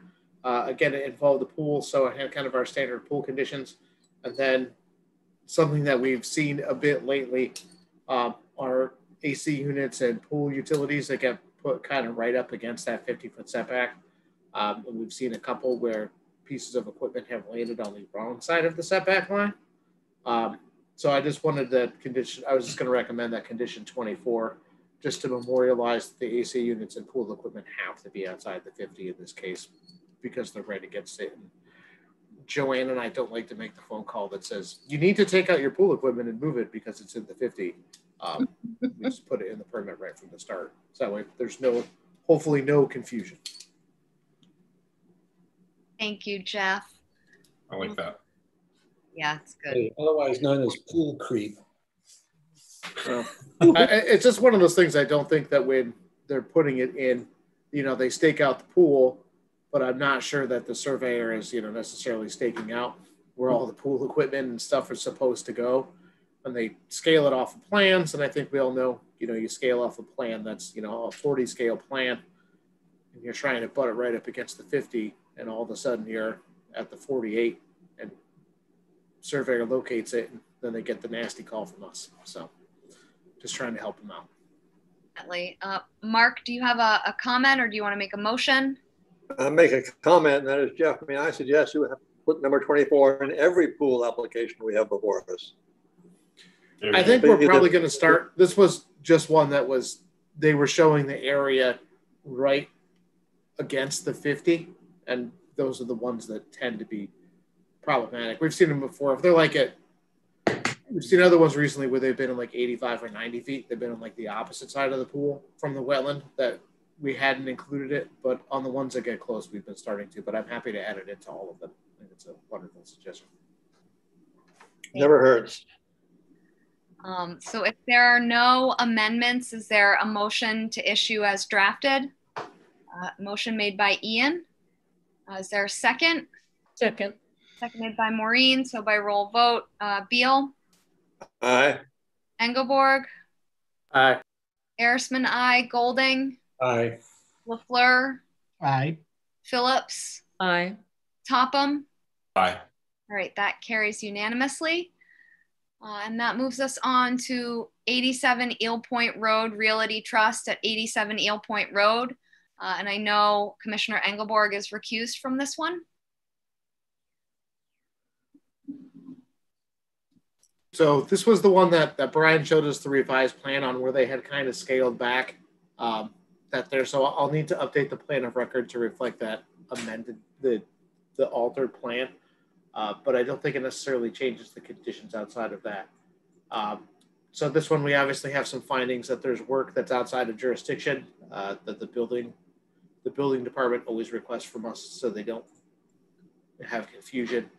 And then I kept the condition about the pool not being drained or discharged into an area, which we've been doing because the pool, while it's not in jurisdiction, just want to memorialize that for them to make sure they know they can't do that. And then just some photo monitoring requirements on the beach grass that they're looking to plant. Thank you, Jeff. Are there any thoughts from commissioners on this one? And if not, is there a motion to approve as drafted? Mark, are you making the motion? Okay, so motion made. Is there a second? Second. Seconded by Joe. So by roll vote, Beal. Aye. Arisman, aye. Golding. Aye. LaFleur. Aye. Phillips. Aye. Topham. Aye. So Just that. one quick question. Who's the iPhone with a camera? Just curious. Sure. Okay, it's just. Oh yeah. It's kind of strange. Anyways. So that carries with Commissioner Engelborg recused, and now we have a mystery on our hands too. I think it was Jeff Blackwell, but yeah, I think you might be right. Oh, sorry, yeah. We had something strange happening here. What was the question? I might be able to answer it for you. I was wondering who was on the iPhone. That is Jeff Blackwell. Okay. All right, so that moves us on to 46 Union Trust at 46 Union Street.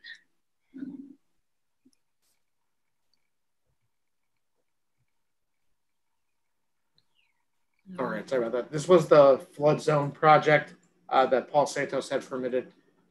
I didn't really have any conditions that I thought of or was recommending for that at this point, but open to any suggestions. So, Jeff, and I could be totally off here, should this be one that we have a finding that there's a potential wetland off-site that impacts this site or potentially impacts this site?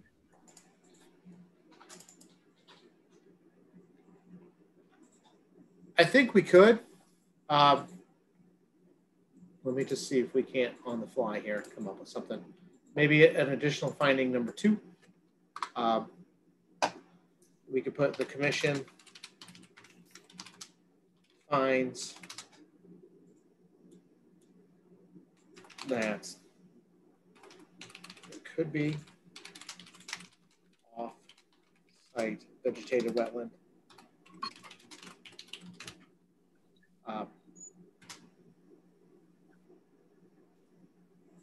Just think how we write that. There could be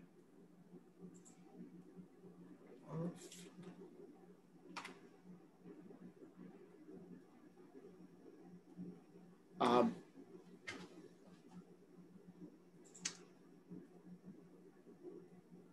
right, so I think the commission finds that there could be an off-site vegetated wetland based upon information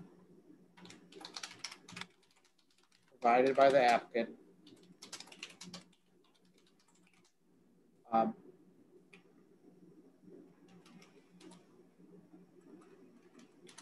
The buffer zones of which may cross the locus in question. So I would say the commission finds that there could be an off-site vegetated wetland based upon information provided by the applicant, the buffer zones of which may cross the locus in question. Thank you, Jeff. I think that is a good addition, just so future commissions, if the site comes back, aren't like, what happened here? There's some documentation. Well, Madam Chair, through you to Jeff, does it beg the issue of why there aren't contours to show how close it is? How close is it? So In cases like this, unfortunately, Ian, this is one where the wetland itself is located on a separate piece of private property that none of us necessarily have a right to access to. We don't have any records of it. It's never been delineated or filed for before. A lot of cases like this, we've relied upon either old records or something that's there, but it's on a completely undeveloped lot. So I think we all did our best guesstimation based upon, you know, plants that we were seeing in the field and kind of some site topography. I think it's there, but without an actual surveyed location, I don't necessarily think we know, you know, the 25 may shift, you know, a foot or two to the left or to the right, essentially, but we just don't have the ability to trespass to get that line in totality. Well, I mean, because from the aerial on Google Maps, it looks as though it comes right up to the property line. So I know from our site visit out there, and like I said, I've been on that site, is it runs, I would guesstimate probably about halfway through the undeveloped lot.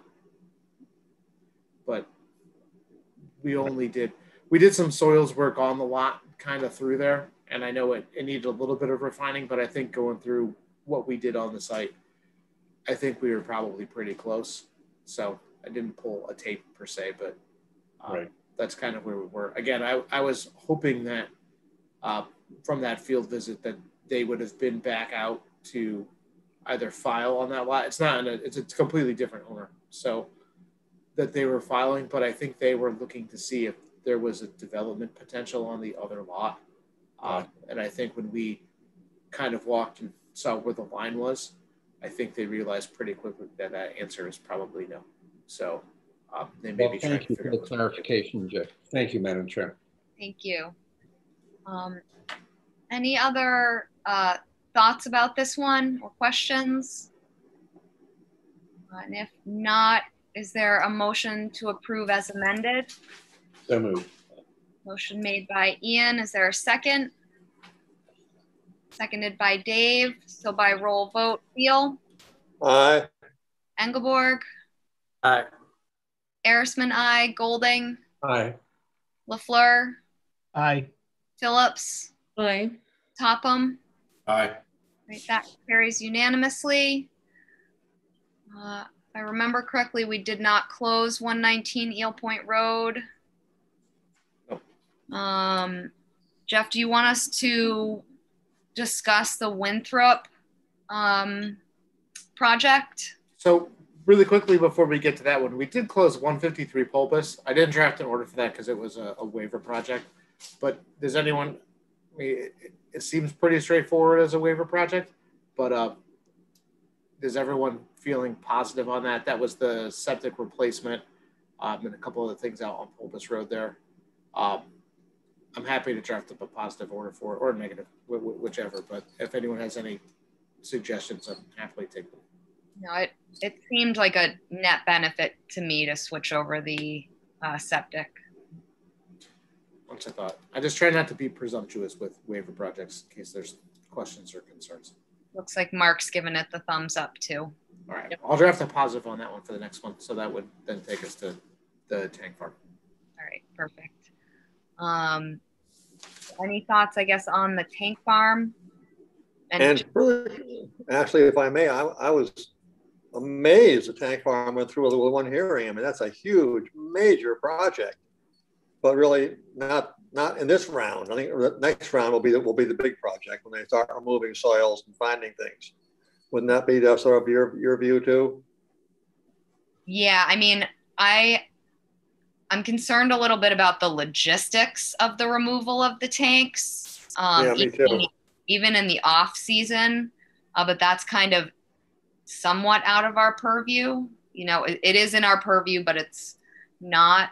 I don't know, Jeff, if we need some sort of condition to like button up that site ahead of any storms that might be coming. Like, that's just what I'm worried about, is if they start tearing those things apart and then we have a storm when it's kind of in the middle of the teardown. I'm unclear actually if they have a concrete barriers around just the entire tank farm, or some certain tanks are surrounded by a barrier? I think I it's don't know that. I think it's a little bit of both. Dave and then Seth. Okay, you guys know this was coming. I have worked in that tank farm. So that's the fourth. That means more than 50% of our board has worked at that tank farm. So over the 20 years of crane work, I've done a lot of work there. And there is a concrete dike-in wall that surrounds the whole tank farm. There's intermediate walls in between some of the other tanks. And it sounded like they were going to take it apart in pieces and work their way into it, and only have a small opening at the beginning.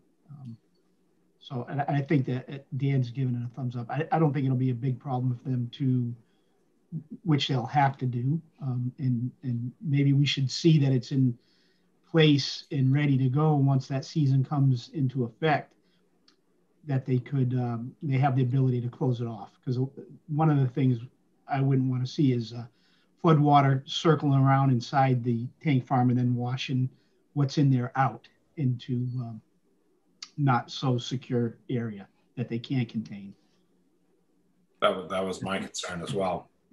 Yeah, thank you. I'm concerned with the same. So Seth had his hand up, and then Mark, I'll go to you.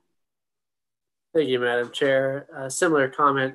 You know, the applicant's representative mentioned that they were going to have a gated fence and then the ability to put sandbags as necessary. But I was wondering if a more intensive kind of temporary structure could be put into place, like a swale or some type of better retaining system. And it's way out of my knowledge, so I'll defer to someone who knows what that is, but something better than a sandbag.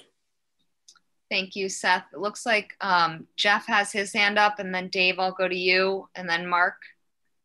So I was just going to say, I think one suggestion for that to maybe address it, since obviously, they're licensed site professionals, probably much more adept at answering that question, that maybe a condition that simply would reflect something that says, like prior to the start of work, a flood control plan shall be filed with the commission. So that way they can get something in that says, if we feel that there's a winter storm that's coming or a flood that's coming, this is the plan, and they can get it to everyone in advance for some review.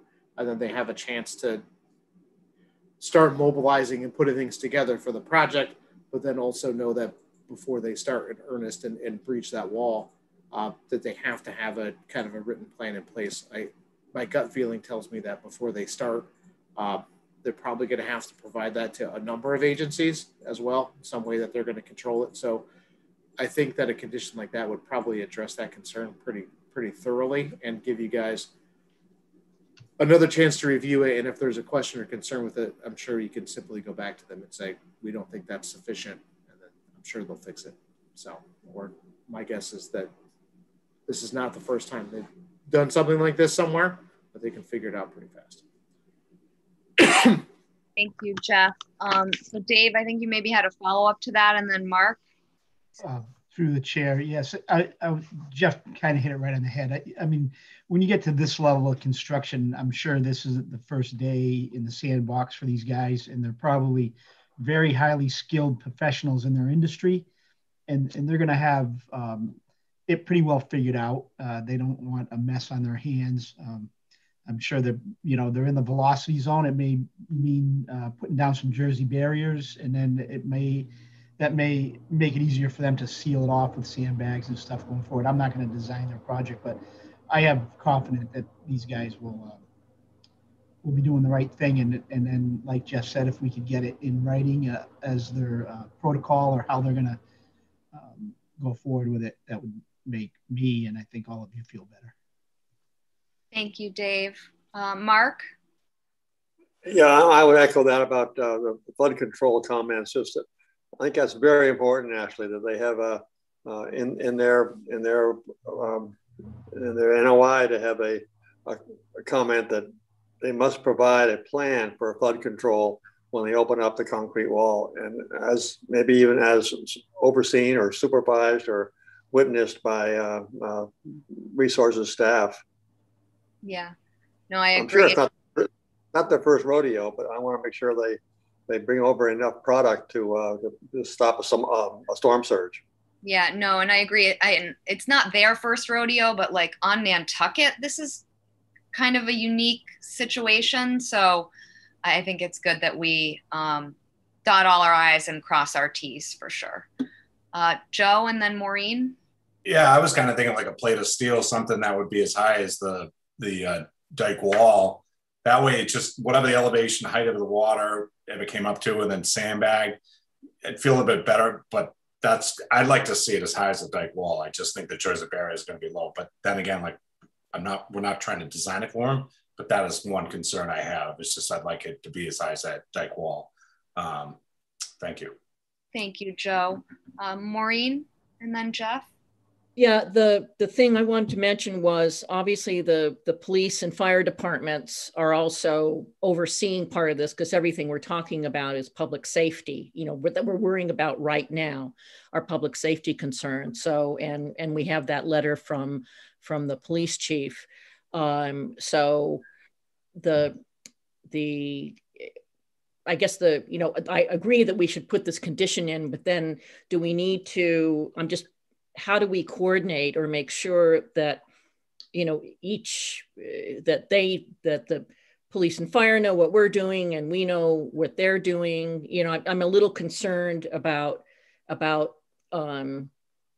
making sure that various pieces of the town know what we're doing. I don't know, maybe Jeff, I don't know if you know about that or whoever. I just have a concern about that. Thank you, Maureen. Jeff, do you know how this is going to get coordinated, I guess, between town entities? Yeah, I'll be perfectly honest, and it's no secret to anyone that a lot of us, Chief Murphy, Chief Pittman, me, Roberto at the health department, all of us have talked about this project and obviously understand that there's a real importance to the project. One, to get the tanks and everything out of there, but also know kind of longer term, especially that once the tanks are gone, the real work is beginning. But we don't want to start off further behind than we necessarily have to. So I think everyone is very interested in making sure that it's there and put forward. And I know from talking to Dan as well that, I think it's their intention to make sure that, no one wants to shoot themselves in the foot on a project like this from the start, because it's going to be an involved and lengthy project. So I have feeling confident that everyone that's been involved so far has been pretty on top of what's happening out there and pretty well coordinated. Jeff, I have one more thought as far as like flood control, but this would actually be like rainwater. I know they said that rainwater usually kind of goes to the middle of this site, but I guess I'm worried once they start removing the tanks and if they have trucks and it alters the topography, like maybe we should have a condition about blocking the entrance for heavy rains too. I just don't want rainwater to end up coming out either if the topographic conditions change. Yeah, I think, we can puzzle out some way to contain water to the site through the order, whether it's through, both for flooding and for rainfall events. Totally. I think that's fair. I think one kind of similar project that comes to mind for me is one almost right next door, where at one point we permitted some temporary flood barriers for the National Grid installation, kind of right next door. I don't remember who was on the commission then, but I feel like that was only 3 or 4 years ago, where they had some pretty robust units that were brought in to prevent flooding from getting into the substation that was there. So obviously those technologies are available, and some of them may still be here. But I think that it's obviously going to be the applicant's job to mobilize those. So I think whether it's for rainfall events that are going to be substantial or for flooding, I think there's a way to get to that, but I think we can puzzle a condition out for that pretty well. Thank you, Jeff. And Ian, was your hand up momentarily? It was, Madam Chair, just, but since it's adjacent to the Anglers Club, it's in everybody's interest that it goes smoothly, so there's no interruption. Trust me when I say that the people that are sitting across the street from there on a daily basis are probably going to be ringing everyone's phone if something is going crazy, because They got some busybodies that sit in the anglers clubs for sure. So I'm probably going to get my house egged by saying that tonight now, but you know, they definitely they got some good watchdogs over there for sure. But what I'm hearing is I'll draft up a positive order for next time that includes all those concerns, and we'll get some good review and get it issued. All right. Thank you, everybody, for this discussion. So this will move us on to extension requests. We have 3 North Gully Road LLC at 7 North Gully Road, represented by Jeff Blackwell. Thank you, Madam Chair. This is the first 3 years of this order of conditions is about to expire. The owner has had a close call, was almost able to acquire a house that would be moved within Codfish Park, but the deal did not pan out. So they would like a 3-year extension to allow for either acquisition of an existing house in Codfish Park or the actual construction allowed in the order. The 3 years is beneficial from a perspective of someone not just forgetting that the order is running out on a yearly basis. So I do ask for 3 years. Thank you, Jeff. Are there any questions or comments from commissioners? And if not, is there a motion to issue the 3-year extension? Joe? Approval to the extension of 3 years. Okay, so motion made. Is there a second? Ian, did you just second it? Yep. Okay, so by roll vote, Beal? Aye. Borg? Aye. Arisman, aye. Golding? Aye. LaFleur? Aye. Phillips? Sorry, aye. Topham? Aye. Right, that carries unanimously. Thank you, Jeff. Thanks, everyone. Have a good evening. You too. Oh, Jeff Carlson? Yeah, just really quickly, I just wanted to give everyone a little bit of a heads up on extensions.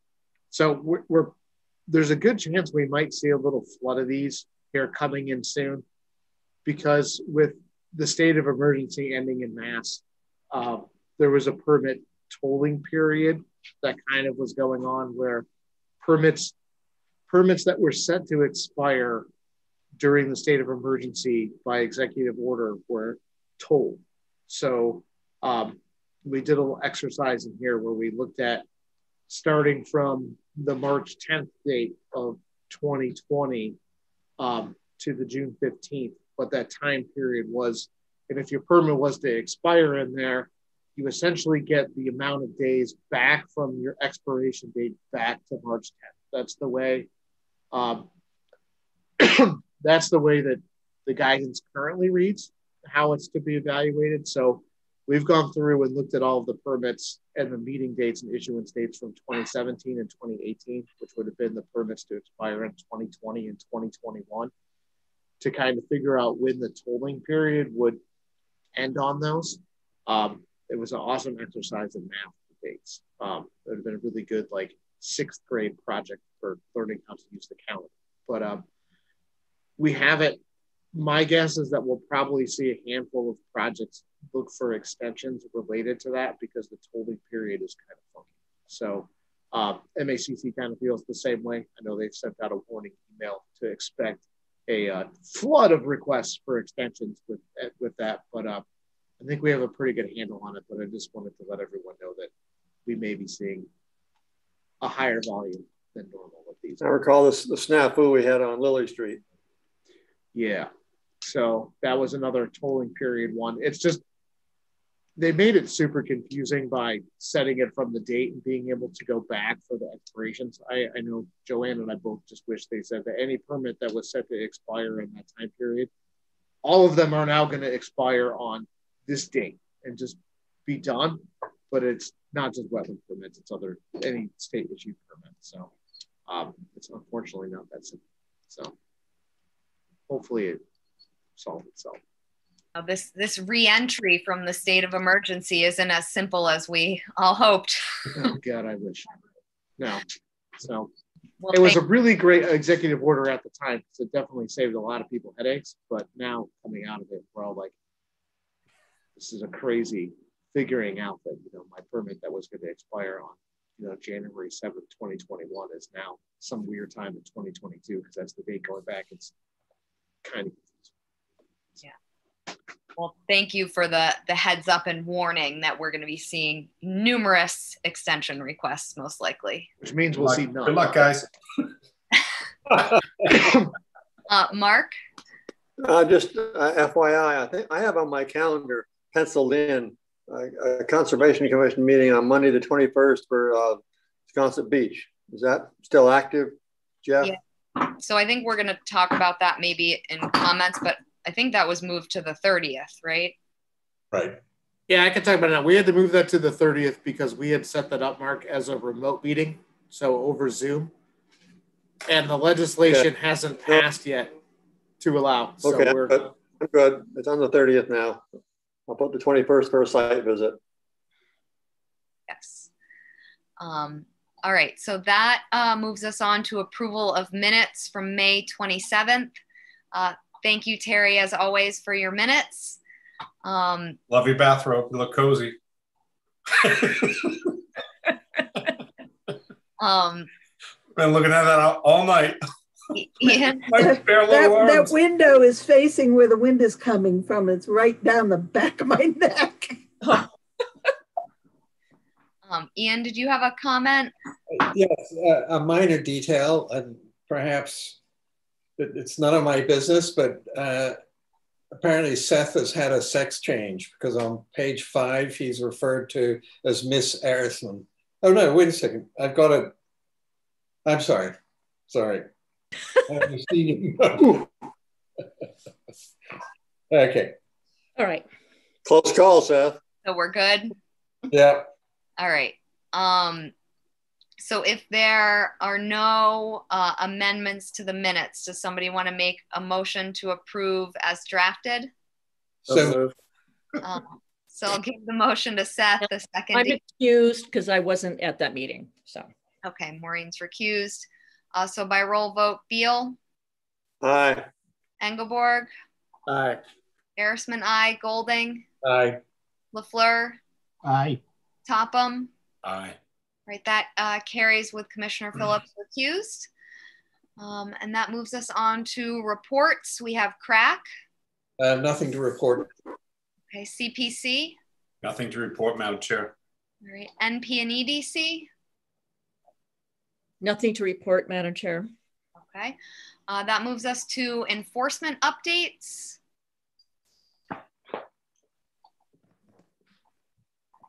All right, sorry about that. I had to step away to say goodnight to a very upset 3-year-old that Daddy wasn't there to read stories. So we've been putting together and sent notices out after last time, kind of an entire list of all of our active enforcements, and have been slowly kind of getting responses in. So essentially what we did is we took all of the active enforcements, went back to the original representatives for the projects or open orders on those, asking for a clear update. I know Joanne's been kind of forwarding those as they've come in on some of those projects to everybody. She can correct me if I'm misremembering that, but I think that's correct. Yeah, and they're in the pack too.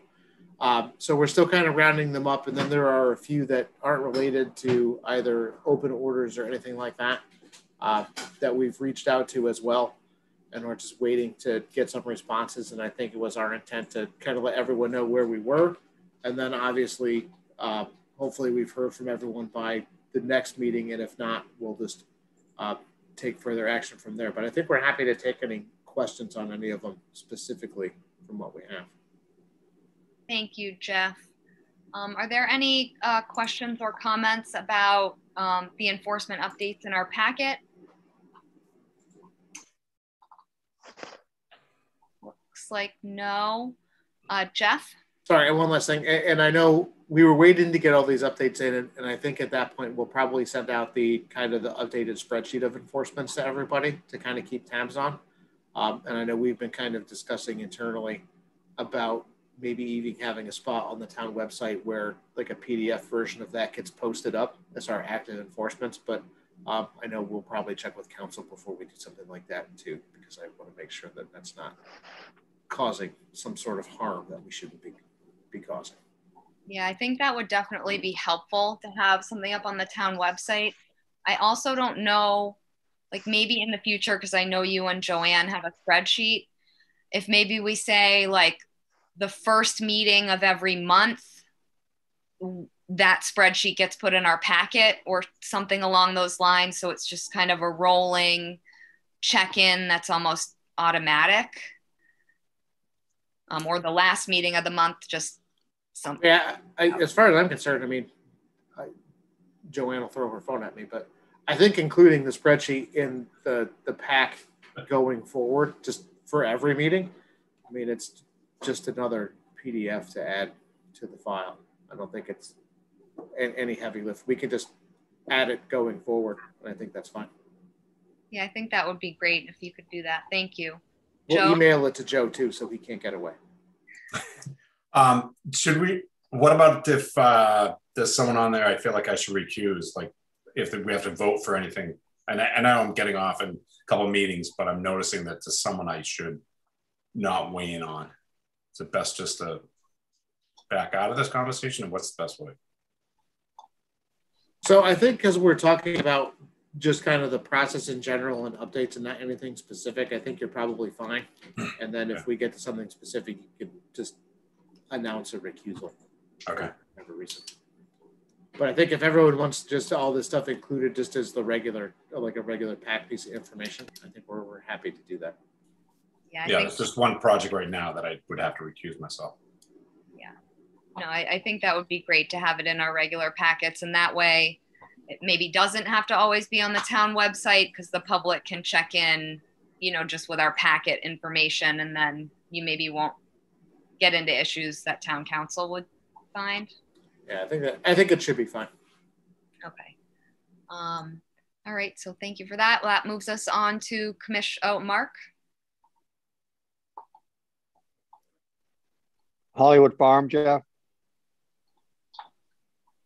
Hollywood Farm, yes, that is another one that I believe he is due. I'll have to check my calendar, but I believe that this Friday he is due for another citation for non-compliance. So at some point he crosses a threshold where he goes into criminal complaint, but that is through the police. But we got to be getting close. Yeah, that's got to be a hefty. Got to be right there.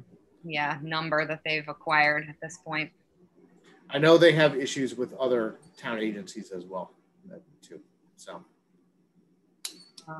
So that moves us on to commissioners' comments. Any comments from commissioners? I know I have one that's kind of involves enforcements in general, but also the potential enforcements with SBPF. And I'm just wondering, I know, Jeff, sometimes you communicate with DEP about these issues, but somehow getting more open communication between like the commission and DEP so that we kind of have perspective on what we should do. And I don't know how we could appropriately make that connection with them. Does that kind of make sense? Yeah, totally. So not to jump in there, but through you, Madam Chair. So the last time I spoke to DEP about SPPF, I spoke to, I don't know if you guys all remember Nate Corcoran. He was the kind of the caseworker for DEP on this, was this morning. We talked about SPPF, but I think it would be just as simple if you guys would like. I mean, we could certainly invite him to the meeting on the 30th and he can be present. I don't know if he'll accept or if they'll let him, but we can certainly ask him to come and see what he says. But I do know on the phone today that we talked about a number of different options, and his initial impression was that DEP would obviously be supportive of whatever path the commission decided it best to take, is what he initially said. So take that for what it's worth. But I'm happy to reach back out to him, and I'll probably reach out to his section chief as well, Dan Gilmore, and say, we're having a discussion about the enforcement of this. We'd really love it if you guys could have someone participate or at least listen in, and could decide your level of participation from there and see what they say. I do know, one of the things we talked about was obviously no secrets that everyone's talked about, either a way to make up the missing nourishment material, from that to potential removal to other grand ideas. And they did say today when I last spoke to him that they're also happy to review any, plan or protocol that's put forward and throw their 2 cents in on it too. So I think maybe we start with the invite and see if they're willing to come. And then if not, we'll definitely, take them up on the offer to do any review of whatever path we decide to go down. Okay, thank you for that. I think like with SPPF, that's fairly complicated, and even like a Hollywood farm where you just have this rolling kind of degradation of the resource areas, like, how to tackle that. So we have talked to them about Hollywood Farm before too, and this is going to sound really awful, is while they are supportive of the action the commission's taken, vegetated wetland violations for them that they really go after tend to be much larger and much more substantial. So I don't know if it's a threshold or a repetitive thing for them, but I'll happily bring it back up to them again. But I know the last time I talked to them about it, I believe their comment was, you guys are more than capable of taking care of this. So that's what they said. But, small potatoes for them, I guess. Well, they talk about things like, 50-acre wetland alterations. And I'm like, that would be like a huge chunk of Nantucket that would be altered. And for them, a 50-acre wetland alterations, like just getting going sometimes. So it's tough. It's a weird scale of stuff for them. So. Well, thank you for your perspective, Jeff. Am I the only commissioner's comments? Looks like possibly. So we'll go to administrator staff reports. Yeah, so I don't think, I was just going to remind everyone of the change of the date for the SPPF thing for meetings. And then I was also just going to say that this is our last scheduled Zoom meeting for now, pending how legislation goes through the State House. There may be ability to do it again. I know we've inquired, and the town has even inquired up to Julian Sear and Dylan Fernandez about being able to include a platform like Zoom in future just remote participation. So it's not just like by phone or conference, to make sure that something like this is specifically allowed or called out. So if someone's going to miss a meeting, instead of calling in, they may be able to Zoom in instead. Because I think it's always nice to be able to see what's going on too. And whether the town needs to update facilities to allow for that or however that would work, but having it as a platform, I think would be useful. So I would love to see some level of remote meetings stay, because I think participation's been good. I think it's easier for a lot of folks to be able to participate this way. So I would hate to see it just go away, because we think that's a good idea when it's a really useful tool. But that's it for me tonight. All right, Joe? Yeah, it seems like everyone could still Zoom, because we're all going to be sitting there with iPads or our computers. So it's just us linking to them or vice versa some way. But it seems like it's a pretty easy process that we have some right in front of us. It seems like it, but honestly, as somebody who's been hybrid teaching all year, having the screen and the live audience is like way more difficult than probably people who haven't been doing it realize. Okay. But for like a George Pucci or, those special people who are located off island or commissioner out, I think it's definitely valuable. Yeah. Well, I know, Madam Chair, if you thought it was difficult, I don't want any part of it. That's it. I'm out of here. So I will say one suggestion that we had as part of it was, if you do a hybrid meeting, like in our case where we have 2 staff people and then a chair, is that, like Joanne could manage the Zoom a little bit. And if there was something that came up, since she'll be there in person, she could alert the chair of the meeting to say, we have someone on Zoom that would like to comment, and then you're not trying to manage that. There's someone to do it. Not every board has that luxury, but I think for we would figure it out for sure. So, Dave, are we going back to Wednesdays with our in-person meetings? So right now, unfortunately, we're still stuck to Thursdays for a bit because we kind of scheduled that way, and we're all having to share the first floor meeting room at the police station, and unfortunately, in the pecking order of meeting rooms, well, you guys are a regulatory board and bump a lot of boards. The one board that we do not is the select board, and they have kind of Wednesday nights on lockdown. So yeah, we're stuck where we are for a bit. If more meeting spaces open up and are made available, I think there's just some concern about, obviously there's still some want to do a little bit of social distancing in some cases and having some space to spread out and accessibility to areas. If there's more that come available, it may be possible to shift, but for right now, we're still on Thursday. So sorry, Dave. All right. I personally would be happy to be in the fancy room downstairs where we could actually put up the things we're looking at up on the screen, and we'd have comfortable chairs as opposed to being upstairs. I always feel like I'm at a school meeting of some kind. It's parent teacher conference with everything. So, so if there's keeping that room at least isn't bad in my view. But well, I think whatever the town throws us is what we're probably going to end up with ultimately. So I'm glad we have Thursday meeting space. At least we've got something. So at this point, our agenda is over. Is there a motion to adjourn? Yes, Madam Chair, and I'm not a hologram, I might add. I'm just a Zoom 2D. Motion made by Ian. Is there a second? Second. Seconded by Joe. So by roll vote, Beal. Aye. Engelborg. Aye. Harrisman, aye. Golding. Aye. LaFleur. Aye. Phillips. Aye. Topham. Aye.